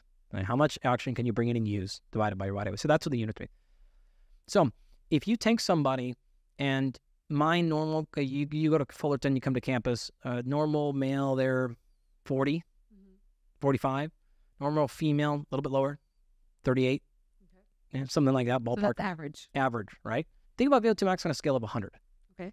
Like literally the highest we've ever seen was 98, something like that. You go to the world championships in a marathon or Ironman or cross-country skiing, these are going to be the 80s, high 80s, mid 80s, things like that. You go to an NBA game, you're looking at mid 50s, mid 60s, maybe a couple guys touching to 70, probably not though. Nobody below 50, probably. Different sports, soccer's higher, et cetera, et cetera. And then general population kind of like there. Okay, so that's your scale. If you go below 18 for men, and depending on the study, 15 to 16 for women, that's what we call the line of independence. Below that, it becomes very difficult to live independently by yourself. So your VO2 max of crossing below 18 for men, and again, about 16 or so, 15 for women, means you're going to have a very challenging time living by yourself because every single activity represents such a high percentage of your VO2 max. You are checking the mail, like going out and getting the mail out of your mailbox, is an 80% VO2 max effort. I mean, imagine every single thing, getting off the toilet is now a 1 at max, right? Like every single activity you do, you start being like, oh my gosh, if I fall down, I'm not getting back up, right? And so this is when like living independence goes away. We started, one of the first things we started talking about, right? You can't have a VO2 max that low. We know it drops with age just like muscle mass does. And so whether you are 20, 50, or 60, or 70 right now, if you're looking at getting a test done, figuring out where you're at, no matter what that number is, higher is only better. And all the research, I've never seen any paper that indicates, in fact, all of them specifically indicate the opposite here, which is there's no upper limit to benefit. Muscle size, okay, at some point, it's not going to make you any healthier, right? If you can back squat 350 pounds, and now I can make you back squat 400 pounds, I don't think you're going to live any longer. Yeah. But VO2 max just goes up. The higher that number is, the more protective it is. There's no tapering, there's no benefit, there's no asymptote here. It just keeps going. So when you're looking at your stuff and you're interpreting your data, if you're thinking, oh, okay, I'm not bad right now, well, you got to project in the future. We know you're going to lose roughly about 1% per year, plus or minus, right? But that accelerates after 50. And so you want to think about like, depending on the study you want to pull, something like 7% loss per 5 years, kind of on average, like roughly, right? Like if you want, let's maybe make it easier, 1% per year, right? Doesn't really matter. And if you're thinking, okay, I'm not too bad, I'm 35 milliliters per kilogram per minute, and you're 50 years old, well, let's start learning some basic math here. It's like, well, let's take 1% off per year. How many years until you get below 18? Not that many. Yeah. And also you're like, oh, you are fine now at 50, but you're not going to be living by yourself at 75. Ooh. And now you want to like, you want to do a training program when you're 70? Yeah, no, it's much harder. It's way, like you totally can do it, right? But you see my point. Yeah. So when you look at that number, like whatever that number is, the goal is going to be make it higher. And that's through endurance. Totally. Yeah. You can come, like the method you pick to do it is irrelevant. You have to pick anything that's going to challenge your heart. But you need to be paying attention to that metric because that's going to ultimately matter. It's going to continue to matter. And so this is one of the most important things in terms of overall global health to pay attention to. It's frustrating that it is not a basic part of medical coverage. Like to me, I get it, a lot of people won't do it, which is a different conversation. But man, like you're just not going to find anything in the world that tells you more about how long you're going to live than your grip strength, your leg strength, and your VO2 max. Sorry, I forgot how to test it. Oh, yeah. Let me answer that question. So if you want to do a max test or a sub-max test, nothing is going to be as accurate as actually going into a full max test on a metabolic cart. Now, the cool part is these are popping up all over the place. I'm not the only one, turns out, that knows these data. And so people are seeing the importance of it. People are agreeing with me. And all of our programs work remote, by the way. So none of our programs require in-office visits. So we have people all over the country, and we put them all in. We find a place that can do a VO2 max test on them. So all of our athletes and clients get a VO2 max test done. So you may have to go for a little bit of a hike, but honestly, they're everywhere. Somewhere between $50, $200 typically, which is not nothing. Investment in your life, though, right? But come on. Investment in mortality, investment in ability to get off the toilet when you're 70, maybe it's worth it. Relative to how other ways you can spend $100, if you have $100, and some don't even have 100. Right. I get it. I was there. A lot of people do who would still say it's too much, and I think... No question. A lot of people have $600,000 and say 100 is too much. Yeah. So you can do that. If you don't have any things like that, though, you can do a couple different things. If your tracker has it, that's going to give you a rough idea. You can do a max test. There's a bunch of them. There's dozens of them that have been scientifically validated. An easy one is a Cooper 12-minute test. So what you can do is you can basically go to a track and you can run for 12 minutes as far as you possibly can. You record that distance. You take that distance, you plug it into an online calculator, and it will tell you your estimated VO2 from there. If you can't run or you're like, I'm not comfortable going that hard, I don't know, you can do 2-minute sub-max tests. These are things you can do, especially as practitioners or clinicians. You get a very low box, like 12-inch box. I can't remember exactly what it is. Yeah. And you take their heart rate. You have them step up and down that box for 2 minutes, and then you take their heart rate at the end. And you can use that, how high their heart rate. I think you use a metronome, too, to keep them like on a certain pace. Sure. I haven't done this in 20 years. It's like in every undergrad class. But I'm like, I don't remember. And you can use that, plug that in, and get a validated thing. So it's a sub-max test. It takes 2 minutes. It's pretty straightforward. Pretty straightforward, yeah. And it gets you close. So that grip strength, and what was the other thing that you said? Leg strength. Leg strength. Grip strength is something I think we don't talk about enough. I talk about it a lot. I love it. No, I'm saying as a whole. Yeah. How do you assess grip strength, and how do you get better grip strength? Yeah, super easy. You can buy on Amazon a hand grip dynamometer. $20 to $50, depending on the one you get there. It's a little machine. You can squeeze it and look at the number, and it'll tell you in either pounds or kilograms what you want to do. Strongly encourage to have that apart. If you're a health coach of any kind, MD or not, and you're working with people, even athletes, you want to know this data. But there are a ton of publications the last couple of years that give reference ranges for hand grip dynamometers for men, for women, by age demographic, so every 5-year split, as well as dominant and non-dominant hands. Those are open access papers, so you can have those up. We use them all the time, right? It's like, okay, here you are. Yeah. This is what percentile you're in. And those are very good. In terms of the number you want to typically be at, for men, I always want to see over 50 kilos. For women, 40. Depends on age and things like that, right? So I want decent grip strength. Not as egregious, but similar to my comments about blood reference ranges. I don't love the reference ranges for grip strength. I think they're undershot. I think you should be more aggressive than that. But they're not unreasonable like many of the reference ranges for blood, for biochemistry is. So they're just all egregious. Now, a lot of people will talk about grip strength and they're like, oh, it's correlation, it's not causation. So which is to say, it's an indicator of overall health, but it doesn't really matter itself. And I would say there is so much evidence to argue that. In fact, even more recently, a colleague of mine, Tommy Wood at the University of Washington, we published a paper this year, a couple of them. He published one as well. And when you look at grip strength, there is a strong indicator here. In fact, actually, another paper came out just recently on asymmetry. 10%. So when you're looking at right hand versus left hand, that makes sense. Dominant versus non-dominant. Yeah. We typically have thought of it as your dominant hand is going to be stronger, and it is. But the issue they found there is when you have people that have more than a 10% asymmetry, this is a potential, and it's just one paper, which always means like, let's see if it's replicated. Data, yeah. Let's see if it comes from another lab as well. Like you've published, you're scientists, you know. So don't be, but to me, it makes a ton of sense. But that 10% difference, when you start seeing greater than a 10%, you have an early indicator of some neurological denervation happening. So it's not just a random like, well, of course your grip, your dominant hand stronger. It is and should be. But if you, and we've seen this in our practice a lot, you know, people 20, 25, 30% differences in grip strength. Either you have some injury in that hand that, you know, you hurt your hand a long time ago, or something else is going on. You don't want to have that. So we pay attention to that number at 10%. In terms of training, it's super easy. Do anything. The challenge is grip. Just a squeezy ball. Sure, if you want. Yeah. Deadlift, push things, drag things, carry things, hold things, use dumbbells, use kettlebells, any number of things that challenge. Physiology is very straightforward from the perspective of adaptation, meaning we always say, like, look for the physiological limiter. The physiological limiter is also the place of adaptation.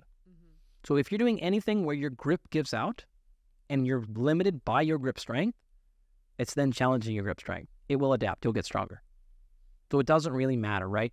Again, if you're lifting weights and you're doing rows, pulling things to you, if you're using a machine and you're using straps on your wrist, well, now you're actually not limiting your grip strength at all.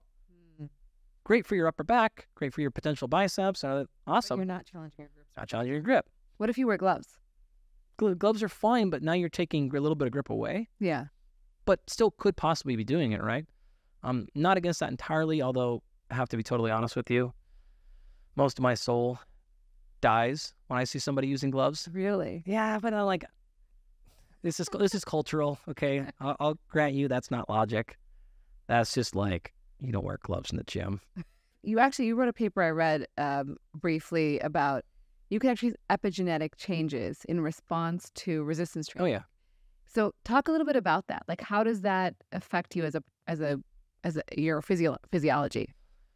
Epigenetics is an emerging field, and by that, like, it's been around 20-ish years in sort of its current form, which is new in science, right? Like that's a new thing. And so yeah, we did one particular study, and we looked at the epigenetic responses in muscle following an acute bout of exercise. We did it in very sedentary people compared to people that are well trained.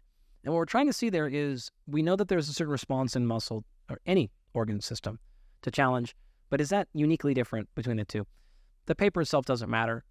Your question was better, which is, okay, like, how does that actually matter? So epigenetics, you have to understand them a little bit. When we went back earlier, we were talking about genetics. Genetics are very important for a lot of different things, of course. In terms of actionable steps, though, they are the least important part of the process because they only tell you about potential. They don't tell you about actualization. Genes mean nothing unless they're turned on. That's epigenetics. Okay, so how are they? This is a condensed, sort of easy version of epigenetics. So you can do a genetic test, and there are some things you can glean out of that, and there's a bunch of things that don't matter at all because they don't tell you anything about, did they actually net result in protein? Did you make that enzyme? Did you not make that? You don't know. You just knew about sort of, unless you find things that are clinical, genetic markers for genetic, so what they're called genetic diseases, right? Like different things there. Or other factors that say, hey, you're higher chances, lower chances of A, B, and C. But unless you actually look at the thing, you don't know if that chance made it or not, right? So epigenetics, some of those things can be carried from generation to generation. Many of them don't. Most acute things, like with exercise, are probably not going to carry over to the next generation. In this particular case, like, none of that stuff would. Yeah. We were just trying to understand, is that response unique, and if so, how? It was one of the first in the field, and so it was more of a descriptive than it was an actual intervention. In terms of someone starting exercise, as just, let's say, general exercise, they're doing some resistance, some cardio that's actually challenging them, how quickly will they see benefits? Within weeks, within months, within years? And what sort of differences will they see? Yeah, so it depends on how we want to define benefit. If you're trying to get stronger, how fast will it take before you actually notice changes on the bar? Can be as soon as the next test session, like, depending on how trained you are. The less trained you are, the faster you'll see changes. The more trained you are, the slower that stuff happens. So, like, in fact, this is in the field, we call these newbie gains. Yeah. They're like really... You're like, oh my God, I got... Yeah, it's like literally every time you go to the gym, you could put 5 more pounds on and you just continue to go up there. If there are other changes you're looking for, like when am I going to start losing weight?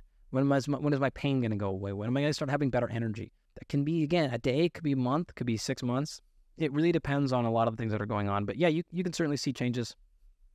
In terms of muscle size, the number you're going to see there, and this is just very general science, typically the first 4 or so weeks of training, most of the adaptations are neural, meaning we don't have the precision of imaging yet to identify a statistically significant change in like muscle fiber size, though it's clearly happening. It just hasn't reached a threshold where we could notice it. And so if you're continuing to get strong at that point or whatever, it's probably because you're getting more efficient, nervous system's being there. After that, now we can actually start measuring changes in muscle size. But again, that said, you go do a training session right now, muscles can be larger for acute reasons, swelling, edema, things like that.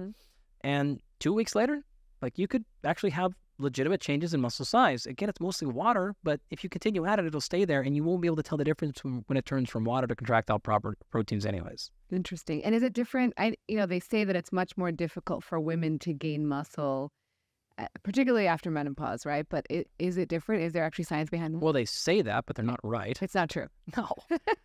We're debunking myths here. No, you actually know there's another paper came out in the last couple of months. That's the same thing for people over 70. There's no difference in rate of improvement. Really? No. Fascinating. I don't know if you know this or not, but women have testosterone. Oh, I know. Did you know that? I'm a urologist. I know. I was totally joking, right? Like you're all over this one, right? Yeah. And it turns out you have a lot more testosterone than you even have estrogen. Yeah. Yeah, weird, right? Yeah. People just think like it's nuts. To say, women are completely anabolic, just like men are. You would be in a bad place if you were not anabolic. So there's just not any evidence to suggest the rate of increase really changes between men and women. You said it earlier perfectly. Men are absolutely bigger, generally. Yeah. So when you're both doing relative changes of the same percent and one is absolutely larger, you have absolutely more, generally, mass. Yeah. But the rate of increase doesn't seem to change. If you want to look at function too, look at the sport of powerlifting, look at the sport of Olympic weightlifting, look at any of these strength-based one-rep max sports, and you see women continuing to progress in those sports like men are. And there's no reason to think that. We're continuing to break world records on both sides of the equation, and they're scaling. So there's just no rationale to think that. Women just tend to be smaller. Yeah, and that's physiologic. Totally. So that's chromosomal. Like you can tell that from chromosomes. Yeah. Let's just talk about designing. This was actually a question from one of my audience. Designing the optimal regimen for someone who's got 20 minutes a day. Yeah. Let's say for fat loss as the primary goal, and then for muscle hypertrophy as the primary goal. 20 minutes a day every day, or 3 days a week, or what do we got? Let's say 5 days. Okay, great. Yeah. Let's just say that. Let's say they had 5 days. If I had 30 minutes, I would probably do at least one day where that is what we call like gear 1. So this is mouth closed, and you're breathing in and out through your nose at a controlled pace. I don't care what you're doing. This could be walking. This could be whatever. But we're going to be doing that lower end of the threshold. One of those days, I would certainly do at least one day that's the opposite, gear 4. This could be intervals. This could be things like that. But we are going to burn as many calories as we can possibly do in an up-down fashion in there. I would certainly do 2 days a week without question of some sort of what we call kind of like general hypertrophy range lifting. So this is sets of 8 to 20 repetitions, plus or minus, something like that, where we're pushing the pace on what would feel, we're doing whole body every time. We're not doing body part splits or things like that, right? So you're going to do upper body push and pull. You're going to do lower body press and pull, and we're going to do whole body movements, right? We're going to get you moving throughout the day. That gives me 4 days a week, right? The additional day, I might add either a continuous, so this would be maybe something that's more like gear 2 or gear 3, where it's still the 20 straight minutes, jogging, swimming, aerodyne, something like that. It is higher intensity than the previous one, but this is not like fall on the floor, sweat, throw up, things like that, right? It would probably be something like that as a stamp, and then from there we would personalize and individualize it. And then walking's not enough. You can't just walk for all of your cardio. For fat loss? Yeah. You could. You could. The exchange is how much ground are you covering in that 30 minutes? Not much. So caloric expenditure is very low. So you could do that, but you would have to then pull more calories from food to get that balance correctly. But you absolutely can. Not the best strategy to just like walk, but it's also not a zero strategy. If you look at people who are in aesthetic sports, bodybuilders, physique, and things like that, you will see them add a lot of walking because here's why. When you're thinking about designing exercise programs, people tend to think about the front side, the input. They don't think about the output, which is to say you have to pay attention to what's called recoverable volume. So if in that program I gave you, if I just said, hey, we're going to do 30 seconds on, 30 seconds off, hard as you possibly can for 30 seconds of rest. And we're going to do that for all your workouts. That's the most calories you could possibly build. And you would be smashed after that. Yeah. Because once you get past like 80% intensity, recoverability does not go linear. It goes exponential. So going from 85 to 90 is way harder to recover from than going from 55 to 60. Going from 95 to 100 is way, way harder to recover from than going from 80 to 85. So this starts really, really digging into recoverability. Now, if you're doing that once or twice a week, it's fine. You got the recovery capacity. If this is all you're going after and the rest of your buckets are already pretty full of stress and you're not like empty, you don't have much left to go. And so it's like, okay, be careful there. If everything is dialed, you can get away with that. And we're talking low volume, fine. But if not, you don't want to do that because the recovery is so hard to get to. You're going to get now super hungry. You're going to have a hard time sleeping. You're going to get these swings of like, oh my God, I feel exhausted. I finished my workout and I'm completely crashed. Okay, I'm trouble sleeping, trouble time sleeping at night. And my motivation, like all these things start kicking in, like these signs and symptoms of like, this is a stressed physiology. Your respiratory rate, like this is the biggest give me. Pay attention to respiratory rate. This will tell you like it's the canary in the coal mine. And that's how often you breathe per minute. Yeah. Right. Just for people who don't know what it is. Totally. Like this is a great way to pay attention. In fact, like I'll argue this is respiratory rate and overbreathing is one of the most underappreciated metrics of health and physiology. It'll tell you everything about what's happening. So if it's too high, your recovery is compromised. Well, if it's too high, you have a number of problems. So overbreathing is a huge issue. This will induce very quickly what's called respiratory alkalosis, which will then be compensated with metabolic acidosis. And now we're running into a whole cascade of issues. Overbreathing is a significant problem, health-wise, like a ton of reasons, but even performance-wise. So that's the problem. I would just be like, hey, go hell's bells, go do kettlebell circuits, go do whatever every single time, but recovery, you have to pay attention to that side of the equation. Walking is the opposite. Recovery ability is perfect. Yeah. In fact, it's probably like it's plus 100%, right? Mm-hmm. We know low-level activity like that adds to recovery. You're feeling really trashed and beaten down, go for a 20-minute ride at 100 beats per minute, something like that. Walk, something not zero, and you'll feel actually better than you were before. So it's like a plus. It's a 100+ thing, right? Downside, if you cap me with time, that was your question, right? You're not going to burn enough calories. Yeah. So if you go that in the equation, it's like, okay, you're going to feel awesome, but you're not getting much work done. And so the program I gave you had both. You notice that first thing I started off with that like low-intensity walking thing, right? I thought, okay, there's got to be something in there. Awesome. Then I went high intensity, master with that. And then I thought, okay, we got to have some lifting in there that's a little bit in between. But then I may or may not want to add either one more low intensity one or at most a kind of like moderate intensity one. Probably for most people, that second one would be a lower intensity one. So that would be for fat loss. Totally. And then what about for muscle hypertrophy? Muscle hypertrophy, you pretty much stick to the lifting, right? You stay in that range. If you got 4 days a week, I might do something like what's called a push-pull. So day one, you're doing all pushing exercises, right? So this could be upper body and lower body. Day two, you're doing all pulling exercises. If you want to do like an upper body, lower body split, that's great. So upper body, day two, et cetera, 4 days a week. I would stick to something like that. If you still wanted to add the extra day as that low intensity walk, I probably would, but the conditioning pieces can go away. In terms of VO2 max, though, we need to have some cardiovascular endurance. Yep. So while obviously your goal is hypertrophy, but your overlying like life goal is to maintain your VO2 max. Great. Here's what I'd say then. Pick what you really want to pay attention to. So optimizing VO2 max and muscle hypertrophy are going to be a little bit competitive. What you probably want to do is say, hey, look, I'm going to focus on hypertrophy for 8 weeks. That's just what I'm going to do. I'm not going to also try to make adaptations in my VO2 max. Got it. Because they're competing. Now, at the same time, then, if you then go and do program design talk, this would be linear periodization. So one goal at a time. Then if you want to go focus on VO2 max, 8 weeks of that. But the problem with that is then you've gone, say in the case you spent 8 weeks trying to get big, and then you didn't do anything to keep that muscle mass for 2 months, Yeah. it goes away. And so what's in exchange of linear periodization, you can use what's called undulating periodization. So this is multiple goals at once. There's lots of different forms of this. The undulating linear are just 2 examples of many different approaches to it. But this would say, okay, great. Let's do them both. But we're going to change how much time we spend on each based on what our priority is. Okay, so there's another vertical integration style of this, but let's say this. I'm going to go through 8 weeks, and I want to get a lot of muscle growth, but I don't want to lose my VO2 max. Yeah. I don't want it to go down.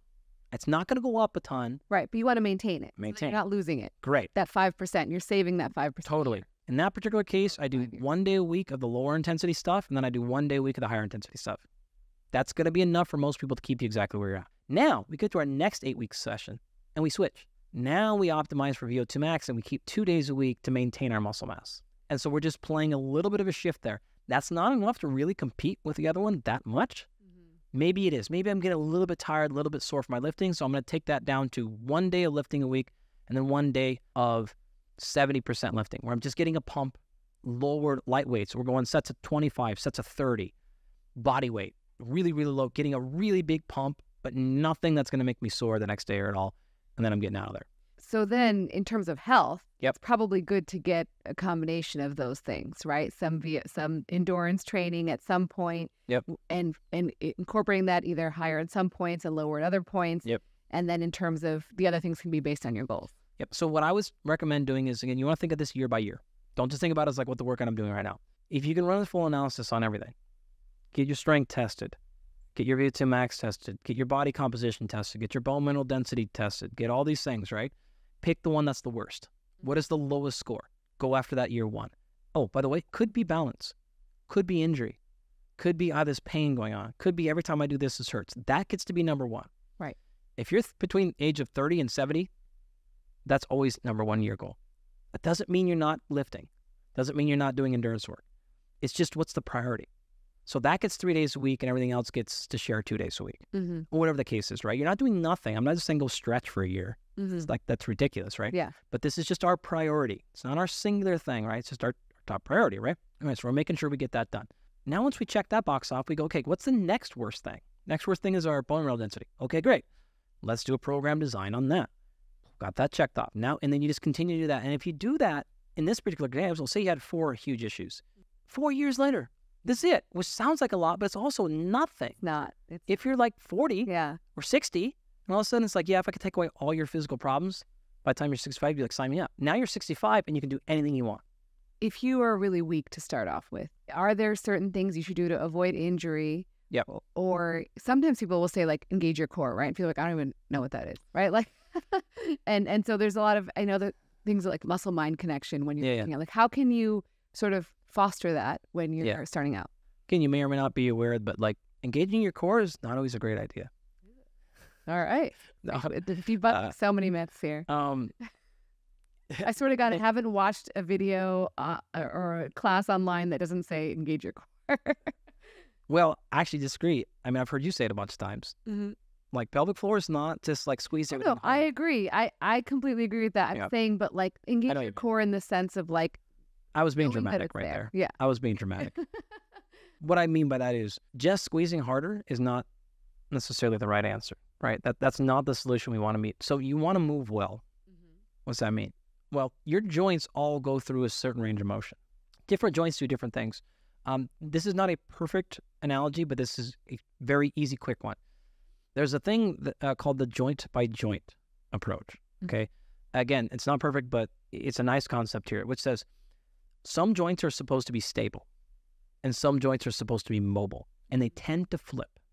So we just go from the bottom up, okay? Your ankle is supposed to be very mobile. Your knee is then stable. So then your hip can be mobile. So your lumbar can be stable. So your thoracic can be mobile. So your cervical can be stable. So your shoulder then can be mobile. So your elbow can be stable. So your wrist can be mobile. That's how it is, right? And so if, for example, your core and your lumbar is not stable, okay, if it's unstable and we're getting movement out of our lumbar, it's not supposed to be a mover. Now I'm having low back pain, right? Why was my low back mobile instead of stable, because something above it or below it that's supposed to be mobile was probably too tight or stable or whatever the case is, right? It could be a number of different things. So I had tight hips. Oh, I have a tight thoracic spine.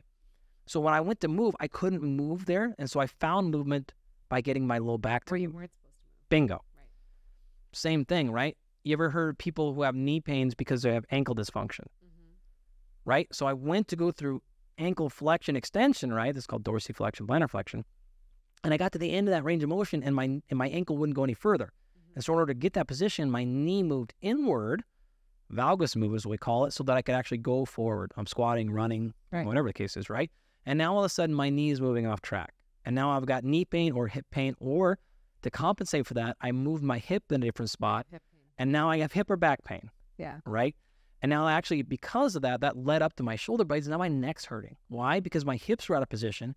In order for me to not be facing the floor, I lifted my neck up in the air. You can see how it's going. It's so important, right? And when you have an injury, it can make you feel pain in other areas. Always. Abnormality, right? And that's what we see that, as you know, in urology and pelvic floor dysfunction. We will see constantly so much back pain, even hip pain, hip issues. Our hip issues can lead to pelvic floor dysfunction. But either way, it can create a whole host of issues and people have no idea. Well, I mean, the pelvic floor is such a good example, right? Because if you've got, say, adductor, so your groin, dysfunction there. If you've got quadricep dysfunction, right? And now your knee and or hip are in the wrong position and you're trying to inertly search for stability and you get that by contracting really hard in your pelvic floor to stabilize your pelvis. Now you've created a whole bunch of problems. And now we have urinary problems, sexual dysfunction, back pain, you name it. We've got it. Tons of them, right? We're in pain, yeah. Yep. And that could have, in some cases, been caused by actually dysfunction at your knee or ankle. Whatever. So how can someone assess their form or their posture or their movements to make sure they're not in that situation? So the really short answer is just think about each one of your joints. It should be going through that full range of motion, and it should be doing it without compromising the joint above and below. That's the basics. Human movement is really, really simple for the most part. Your feet are supposed to be forward-ish. Don't need to be super, perfectly forward. Okay, great. Your knee should track over your toes. Ish. You should be able, actually 4 easy criteria, joint by joint, super simple, right? You should be able to go through a full range of motion without making other joints move. That's what it'd be over. It should be stable. So if I ask you to squat down and your knee can go all the way down, but it shakes uncontrollably, it's not stable. As soon as you get tired, put load on or go fast. Now you do that over time. Dysfunction is, you can even do it with your body weight. That's a problem. You should be aware. A lot of movement dysfunction is simply hey, did you know that your right toe's pointing that way and your left toe's pointing that way? Oh, shoot. It's not a tightness. It's not a mobility restriction. It's not. It just didn't have any idea, right? And then it should be symmetrical. The right knee should be doing what the left knee is doing. The right side of the hip should be doing the same thing, front, back, left to right, all those things. If you just go joint by joint and watch yourself move. So you're doing a bench press. Okay, great. What are your feet doing? What are your knees doing? What's your back doing? Is your low back stable? If it's not, okay, great. Move yourself up the chain. Then go to your shoulder and your elbow. My shoulder and elbow should be going through a normal range and position, right? You'll be able to see that. You'll be able to see one elbow's flaring. It's shaking as you're going up, right? The barbell's twisted. These things tend to present themselves pretty well. If you watch somebody run, everyone's cameras go in high def now, slow motion, watch, are their knees over top of their toes? Roughly-ish, right? Are they in really bad positions? Is their pelvic is their stomach way out in front of their center of mass? You'll notice many of these things at the highest level. So just thinking about that is going to put you in the right position for the most part. You know where your neck should be relative to your shoulder blades. We know where these things should be. A really easy one, if you stand and just stand up, straight up and down. You don't have to do this right now, but you at home can. Just stand up, right? Let your hands relax. If your thumbs are touching, we know we have shoulder problems, right? Your hands are supposed to be splayed open. Yeah. Right? They're not, your thumbs shouldn't be pointing at each other. They should be pointing away. Not necessarily 90 degrees away, but there's that laser. Imagine if there's a laser coming off your thumb. It should probably cross out in front of you in some distance. Yeah. But that distance shouldn't be 6 inches in front of you because that means your thumbs are pointing at each other.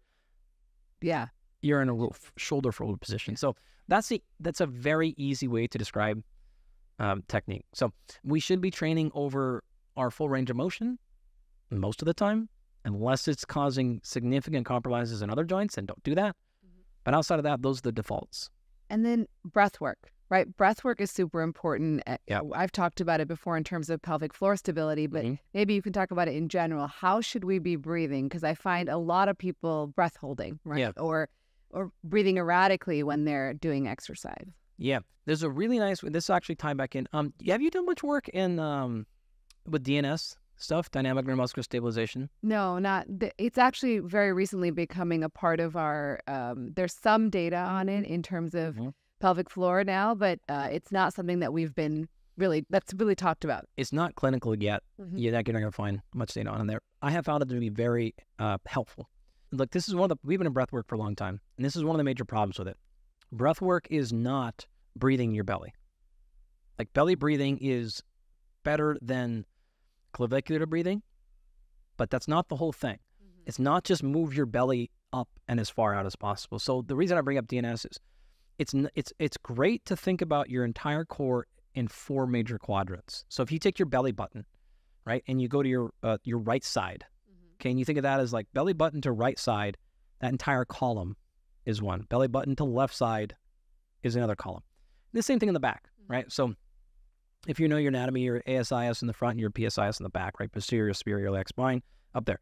But your spine all the way to your left hip is kind of that back left column, and your spine to your right hip is your back right column. So think of them, I'm saying columns on purpose. Think of the vertical cylinders that are there. If you're trying to brace your core by just focusing on the front half of your body and not the back half of your body, we're not fully braced here, right? We have 4 doors in our car, and the front 2 are locked, but the back 2 are open. What's going to happen? Yeah. Not good, right? Yeah. Same thing with our back. Now, what a lot of people do is they reach stability of all 4 by compensation somehow. And so in the world of DNS, this is things like, imagine really arching your back really, really hard, right? And so people say things like, get tight, get tight, get tight, like brace your back. Okay, I don't want you to be really, really rounded while you're lifting. That's very clear. I also don't want you to be overly extended. Right. So imagine now your back 2 cylinders, so back right and back left, are really strong and tight and strong. But my front side is now sloppy and loose. It's the same problem, just in reverse. It just needs to be. We want all 4 on. Yeah. We want all 4 columns going. And so the very easy way to do this is take your pointer finger and put it in your belly button and move it just out to the right an inch or 2, right? Now, you should be able to move with just your core, right? Your fingers should be able to visibly move. I'm doing this right now. None of you can see this. Not even you can see this on camera.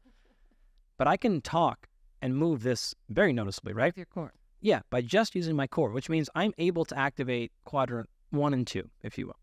Now, take my fingers and go directly to my side, right? Now, it's going to be a little bit harder to see this, but you can see this. Right. You're talking many inches of movement while I'm talking. I'm having control of my diaphragm. I can still breathe while bracing my core. I don't have to go, don't brace, Trent. Yeah. That's not good either, right? Yeah. No humans do that. That's fine if you're doing like a 1 rep max deadlift. Right. But if you want to be able to brace your core while you're running and you can't breathe, I don't need full lockdown. I just need activation. Now, the really tricky one is you take that entire same thing and you do it behind you. So just above on your spinal column there, and you should be able to do the same thing. You can't see it from this angle. My back's back there. But contract. Now, that's very low. 75% of people can do the first one, belly button. 50% can do the side, and very few people can do the back. If you can't do the back, that means we're not bracing those back 2 columns. So we want to make sure that all 4 of those are at least on somewhat level. I don't want to get my stability here through what's called a compression strategy, which is just arching my low back as hard as I possibly can, getting overly tight, because now I'm doing the same thing to the spine that I am when I'm rounding it, but in reverse. Right. Now, rounding of it, if I had to pick, I'd like you to be a little more extended than flex. So don't be super rounded. But that is like one easy example of it. So a very, very, very easy thing to do for people, just take your hands, your left and right hand, and make an L with your thumb and your pointer finger. And take that and put it on your side, right? Just imagine we were trying to like put a cylinder with your hands, and I'm trying to squeeze and push down like I was trying to measure your rib cage, yeah, and I wanted it as small as possible. And if you can just take that and just move it out a little bit, and that's going to tell you if you're on. And so when I teach kids this, it's like, put that on and now do a squat. Now do a hinge. Now do a step up. Now do whatever you're going to do. Do a vertical jump. And don't lose that whole thing. Again, I don't want it to be like lockdown city here. It's not a 1 rep max of your core every time you stand up. Yeah. It's just got to be, give me 20%. Kelly Starrett says 20%, 25%, like something like that, right? Yeah. And that's a nice bracing strategy. If you keep that, I don't care what you do, your spine's safe. Briefly, let's talk about just optimal rep. Is there an optimal rep number? How do you determine, do you want to go to failure? Is that valuable? And then when do you do body weight training versus lifting heavy or bands? Don't let me forget all those. I won't. All right. We'll start off with, what was the very first one you wanted to do? Do you lift first, cardio first?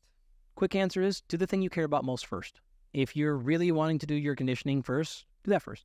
If you don't care, I would generally say lift first. It's harder on your body. It's harder to, yeah. Like, so it's the same example we used with our grip earlier. Mm-hmm. If you're trying to train your grip or you're trying to train like your deadlift and you've gone and done a bunch of grip exercises before and now your deadlift is failing because of your grip rather than failing because your deadlift, now we didn't get the thing out of it. And so if you go do a bunch of conditioning and then you show up tired and fatigued to the gym and you're trying to maximize strength, let's say, you can't push the same number.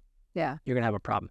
If you're trying to go for hypertrophy or muscular endurance in the gym, then you're fine because you're just trying to get the muscle tired anyways. So you're absolutely good there. How do you determine the optimal number of reps? You have some freedom there. It's not as specific as people get worried about sometimes. So whenever we give numbers there, it's still just a scale, right? So if I say the hypertrophy range is between 8 to 30 repetitions, that doesn't mean at 7 you get none. Like it just like kind of starts to fade as you get towards the end of the spectrum. And that's what the research will show on hypertrophy. You have a large range, like even 5 to 30 repetitions. In fact, if you did more than 30, it would probably still work. For strength, you need a specific adaptation. You need high intensity, which means you need a low repetition range so you can actually get load on the bar. So that's typically 1 to 5, 1 to 6, 1 to 7, like something like that is the range for muscle strength.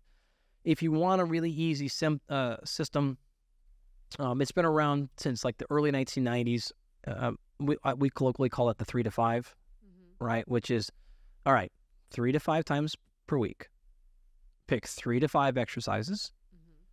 Do 3 to 5 sets, 3 to 5 reps per set, and rest 3 to 5 minutes between sets. If you want to go for power, go lighter. If you want to go for strength, go higher. If you land within that realm, now that could be as simple as 3 days a week, you do 3 exercises, and you do 3 sets of 3. That's with a really heavy weight if you're looking for... Yeah. Yeah. For strength. Heavy. Yep. Yeah. Could be as high as 5 days a week, 5 sets of 5 exercises. That's a pretty good load, right? So it can be anywhere in between. All that's going to be fine for strength or power. Again, depending, if you want to go power, you have to go things that are a little bit lighter so you can go faster. Got it. That's the difference, right? Power is force times speed. If you're just truly there for strength, then just go heavier. You do not need to go to complete failure for strength. You do not need to go to complete failure for hypertrophy. In fact, most of the research is going to tell you, for both of those things, you want to probably spend most of your time in like 80% range, not percent of 1 rep max, but in this case, I'm saying like have 1 rep left in the tank. Have 2 reps left in the tank. Probably not more than that, but you don't have to go to 0 either. You can in some situations, but you don't have to. And in terms of hypertrophy, should you focus on strength or power or alternate? None. If you want hypertrophy, focus on hypertrophy. Spend your entire time there. Hypertrophy is fun in the sense that you can do more traditional, what feel like strength type of sessions. So heavy things, right? Like you really got to pay attention. And you can do body weight. You can do bands. You can do blood flow restriction.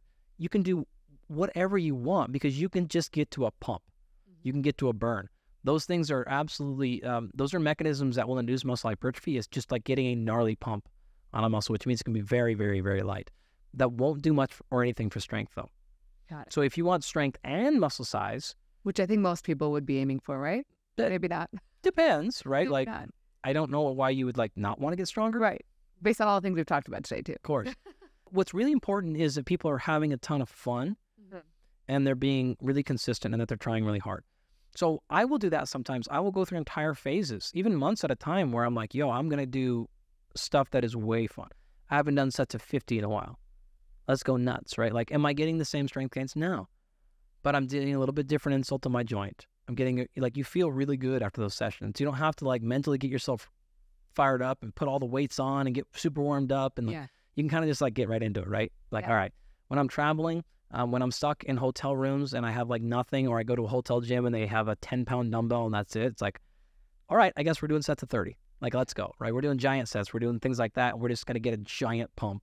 There's nothing wrong with that for a while too. If we're thinking about this over the 50, 60 year span, you got plenty of time to do other things for a while, but you would want to spend like maybe most of your time in that range. What you want to be careful of is doing everything every year for years on end, 8 to 12 reps, right? Like you're way too limited in the adaptation. Spend more time in sets of 5, spend more time in sets of 20, and really play up and down that spectrum. That's really helpful. Is that one of, in terms of the biggest mistakes you see people make in terms of exercise, outside of doing things, the same thing over and over again, or staying in sets of 8, reps of 8 to 12? Are there other things that people do often? Yeah, I mean, other ones that, I won't call them mistakes, but I would say things that people do that lead to frustrations or lack of progress is really, because they're not mistakes, they're things that work, but it's like, okay, you're stalling now. Is no specific overload, right? We need to be progressing somehow in some fashion. Progression can look like more reps, could look like less reps. If you're going to do less reps, then we need to add more sets, or we need to add more exercises, or we need to add more intensity. Fine. We could reduce our rest interval. Lots of ways, but there has to be some progression. How do you decide on what to progress? Well, what are you trying to get? If you want to get stronger, you don't need to worry about as many reps and sets, but you have to add more weight to the bar. Right. If you want to get more caloric expenditure, more fat loss, then I don't really care about the weight on the bar. I need to get more work done. So maybe I'll add more reps, more sets, more exercises, more days a week. Like, you have lots of options, right? If you're trying to just stimulate different adaptation that you haven't had in a while, okay, maybe you do none of that stuff and you go down to no rest and you put it into a big circuit and you keep your heart rate going the entire time. The quality of every repetition and how much weight you can put on goes down, but fine, because you're not really there to try to maximize strength during that phase of your training. You're trying to do something else different, right? This is also where I'll encourage, you need to have fun. You really do, right? And so maybe you're going to go one day a week, you're going to do a cardio kickboxing class. Maybe one day a week, you're going to go work out with a friend and you're going to do jumping jacks, like whatever. Like, do something that you're like, that's really fun. It doesn't have to necessarily just be like a structured program, but you've got to make sure there's some sort of progressive overload. That would be one of the number one reasons why people like stop getting success or are getting successes by training, is that, okay, what's the progression? Second one that comes to mind oftentimes is, I've talked about this now in large part, but I never called it out directly. And that is, you're always playing a game of specificity versus variation. When you get more specific, you get a more clear adaptation faster, but you compromise well-roundedness, right?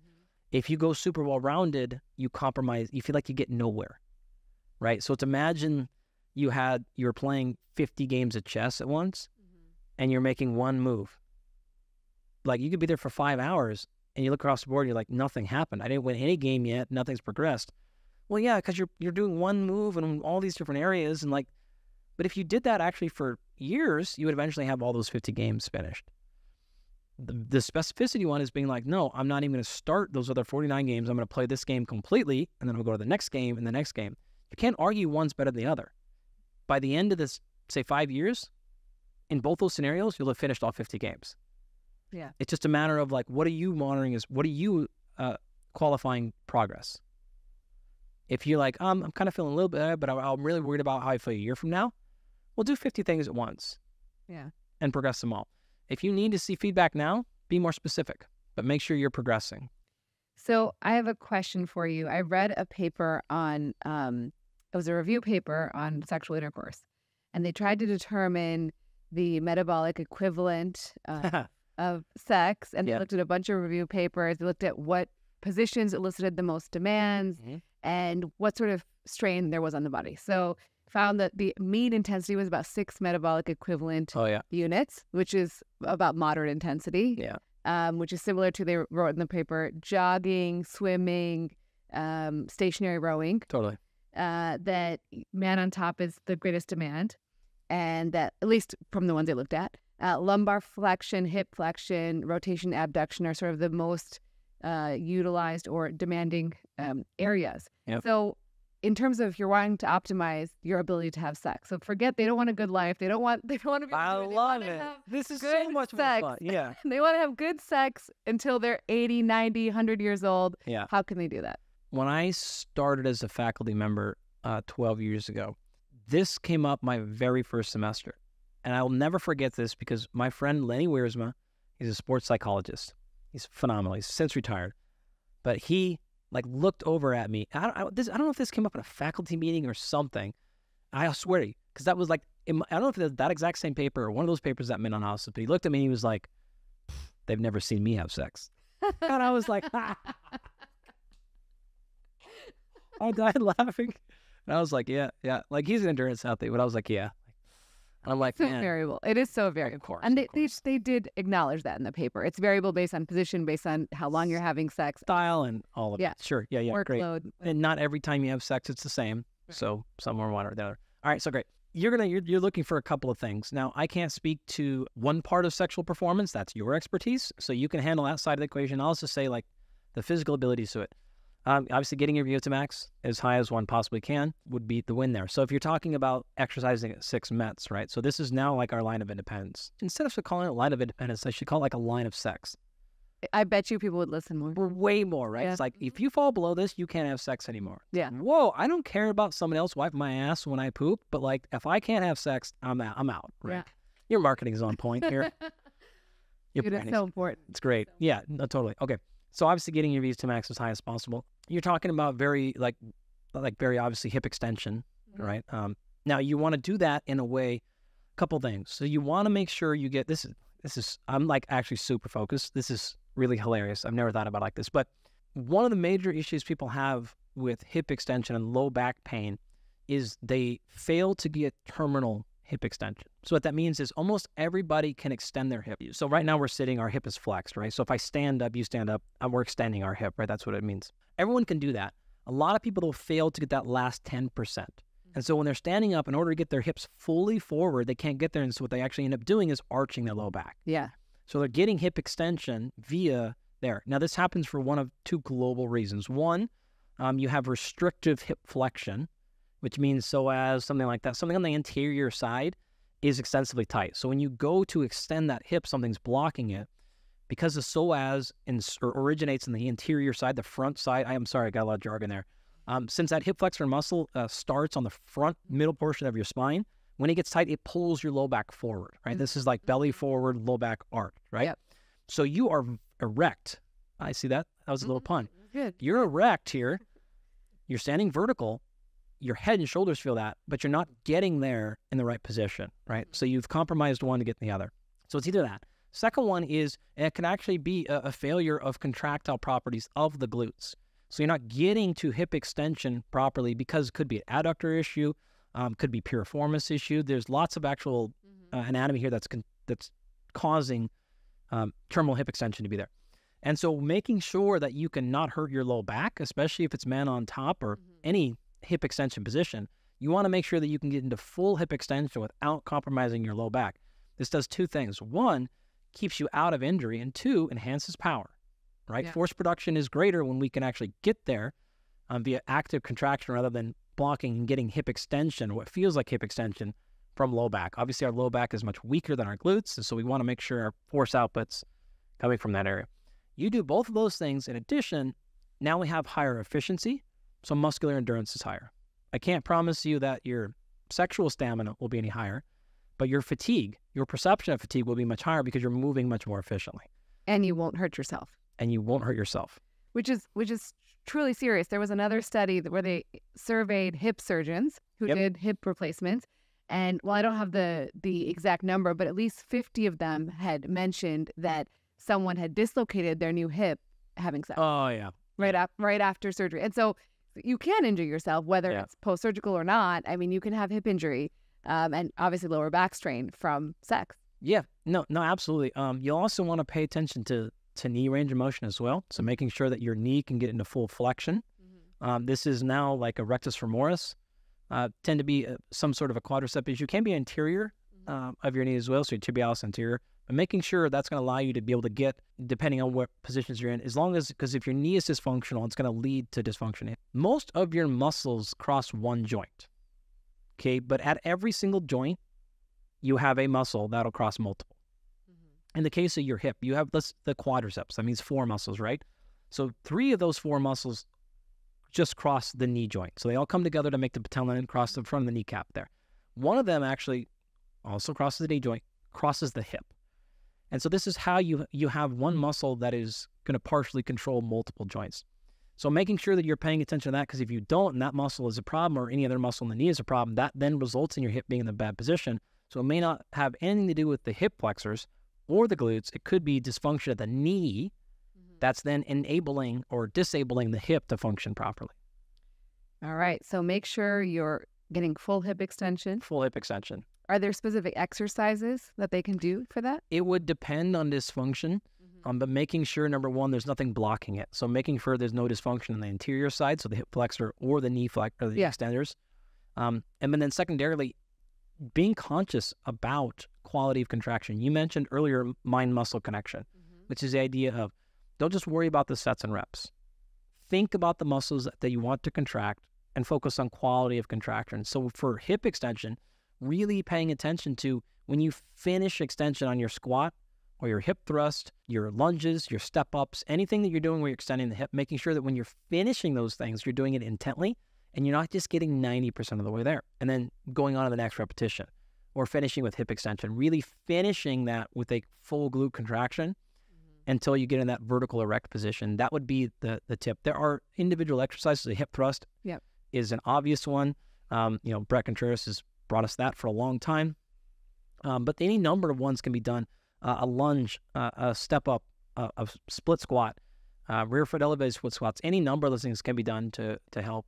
And then in terms of knee joints, stability and muscular strength for that. Yeah.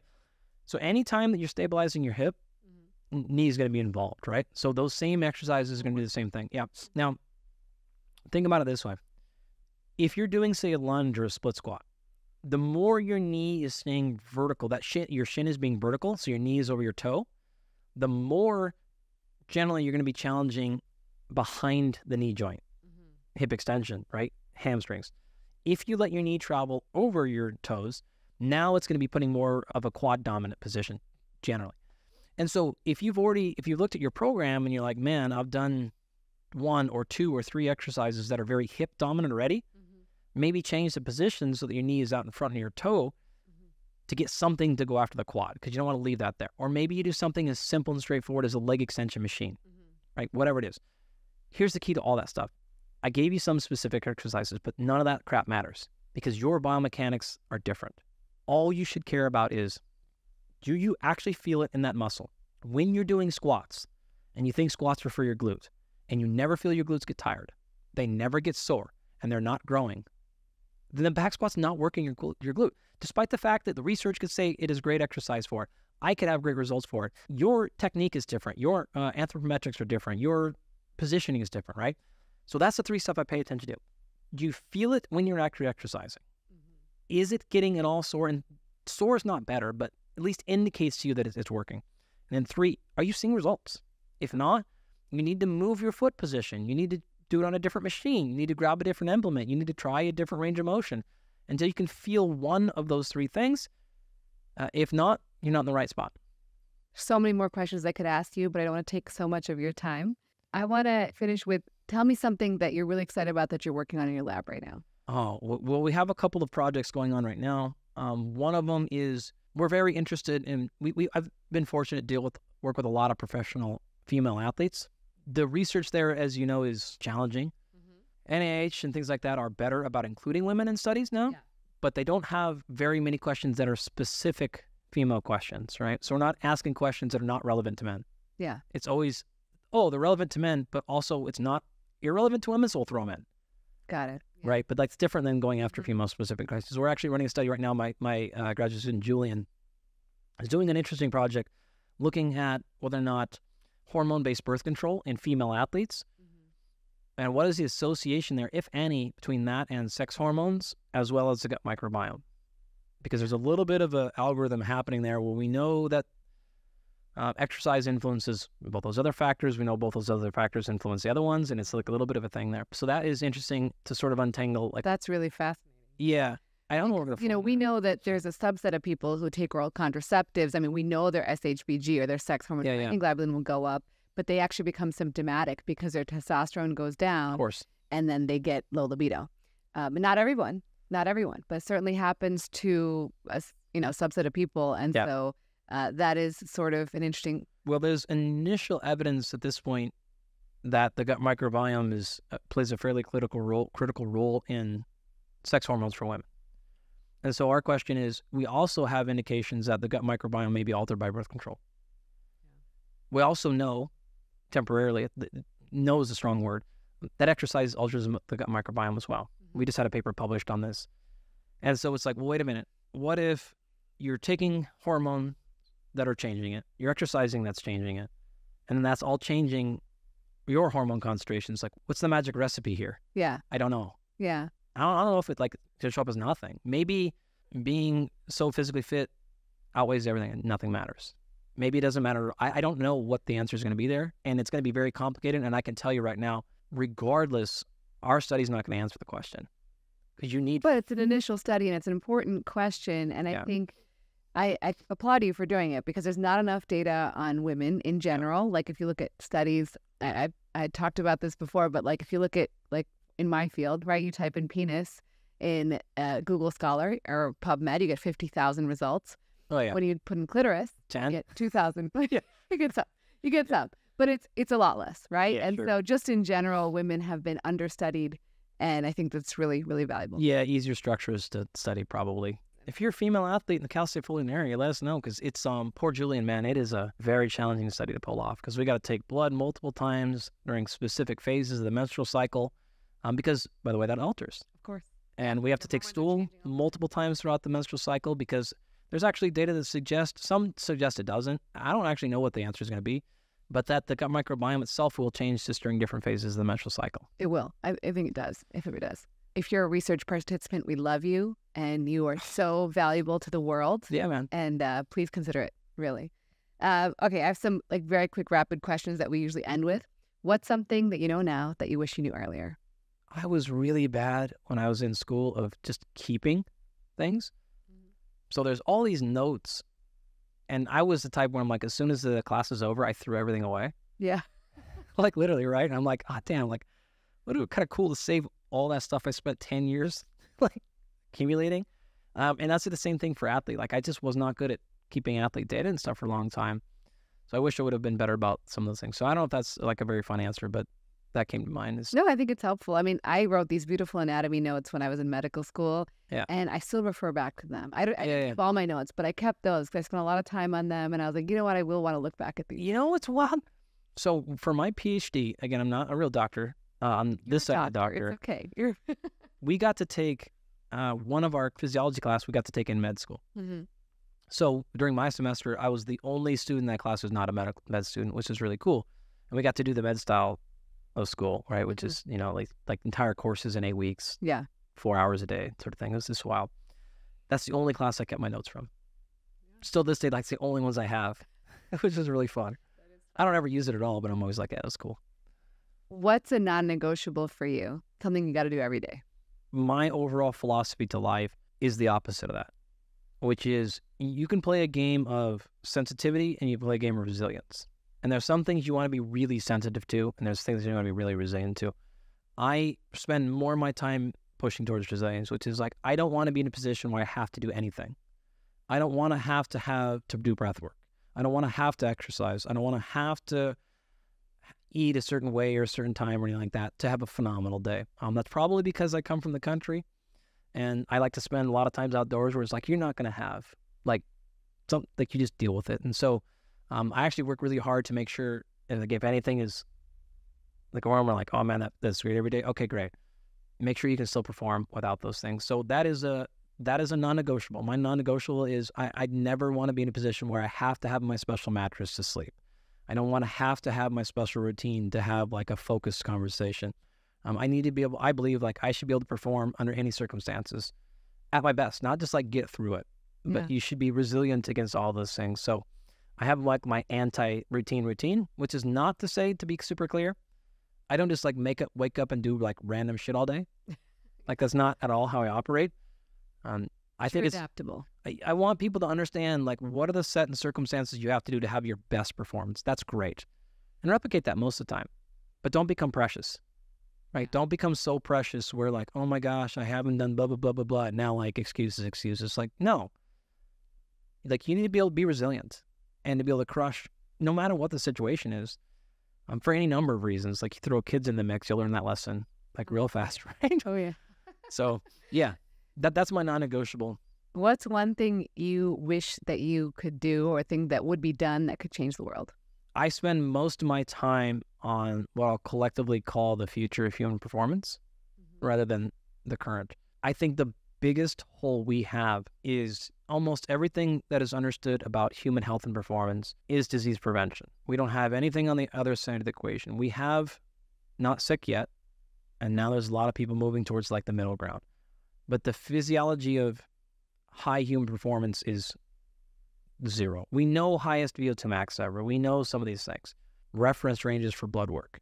People have no idea what should your blood glucose be. Well, we know what diabetes is, and we know what, but like, what should it be? If you're a robot, where should it be, right?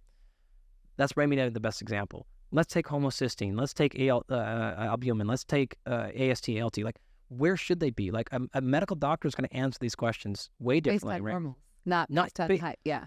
And we publish data on this, and we have more stuff coming soon. But those things, they're almost such that like it's almost zero. It's almost like throw the whole thing away and start again.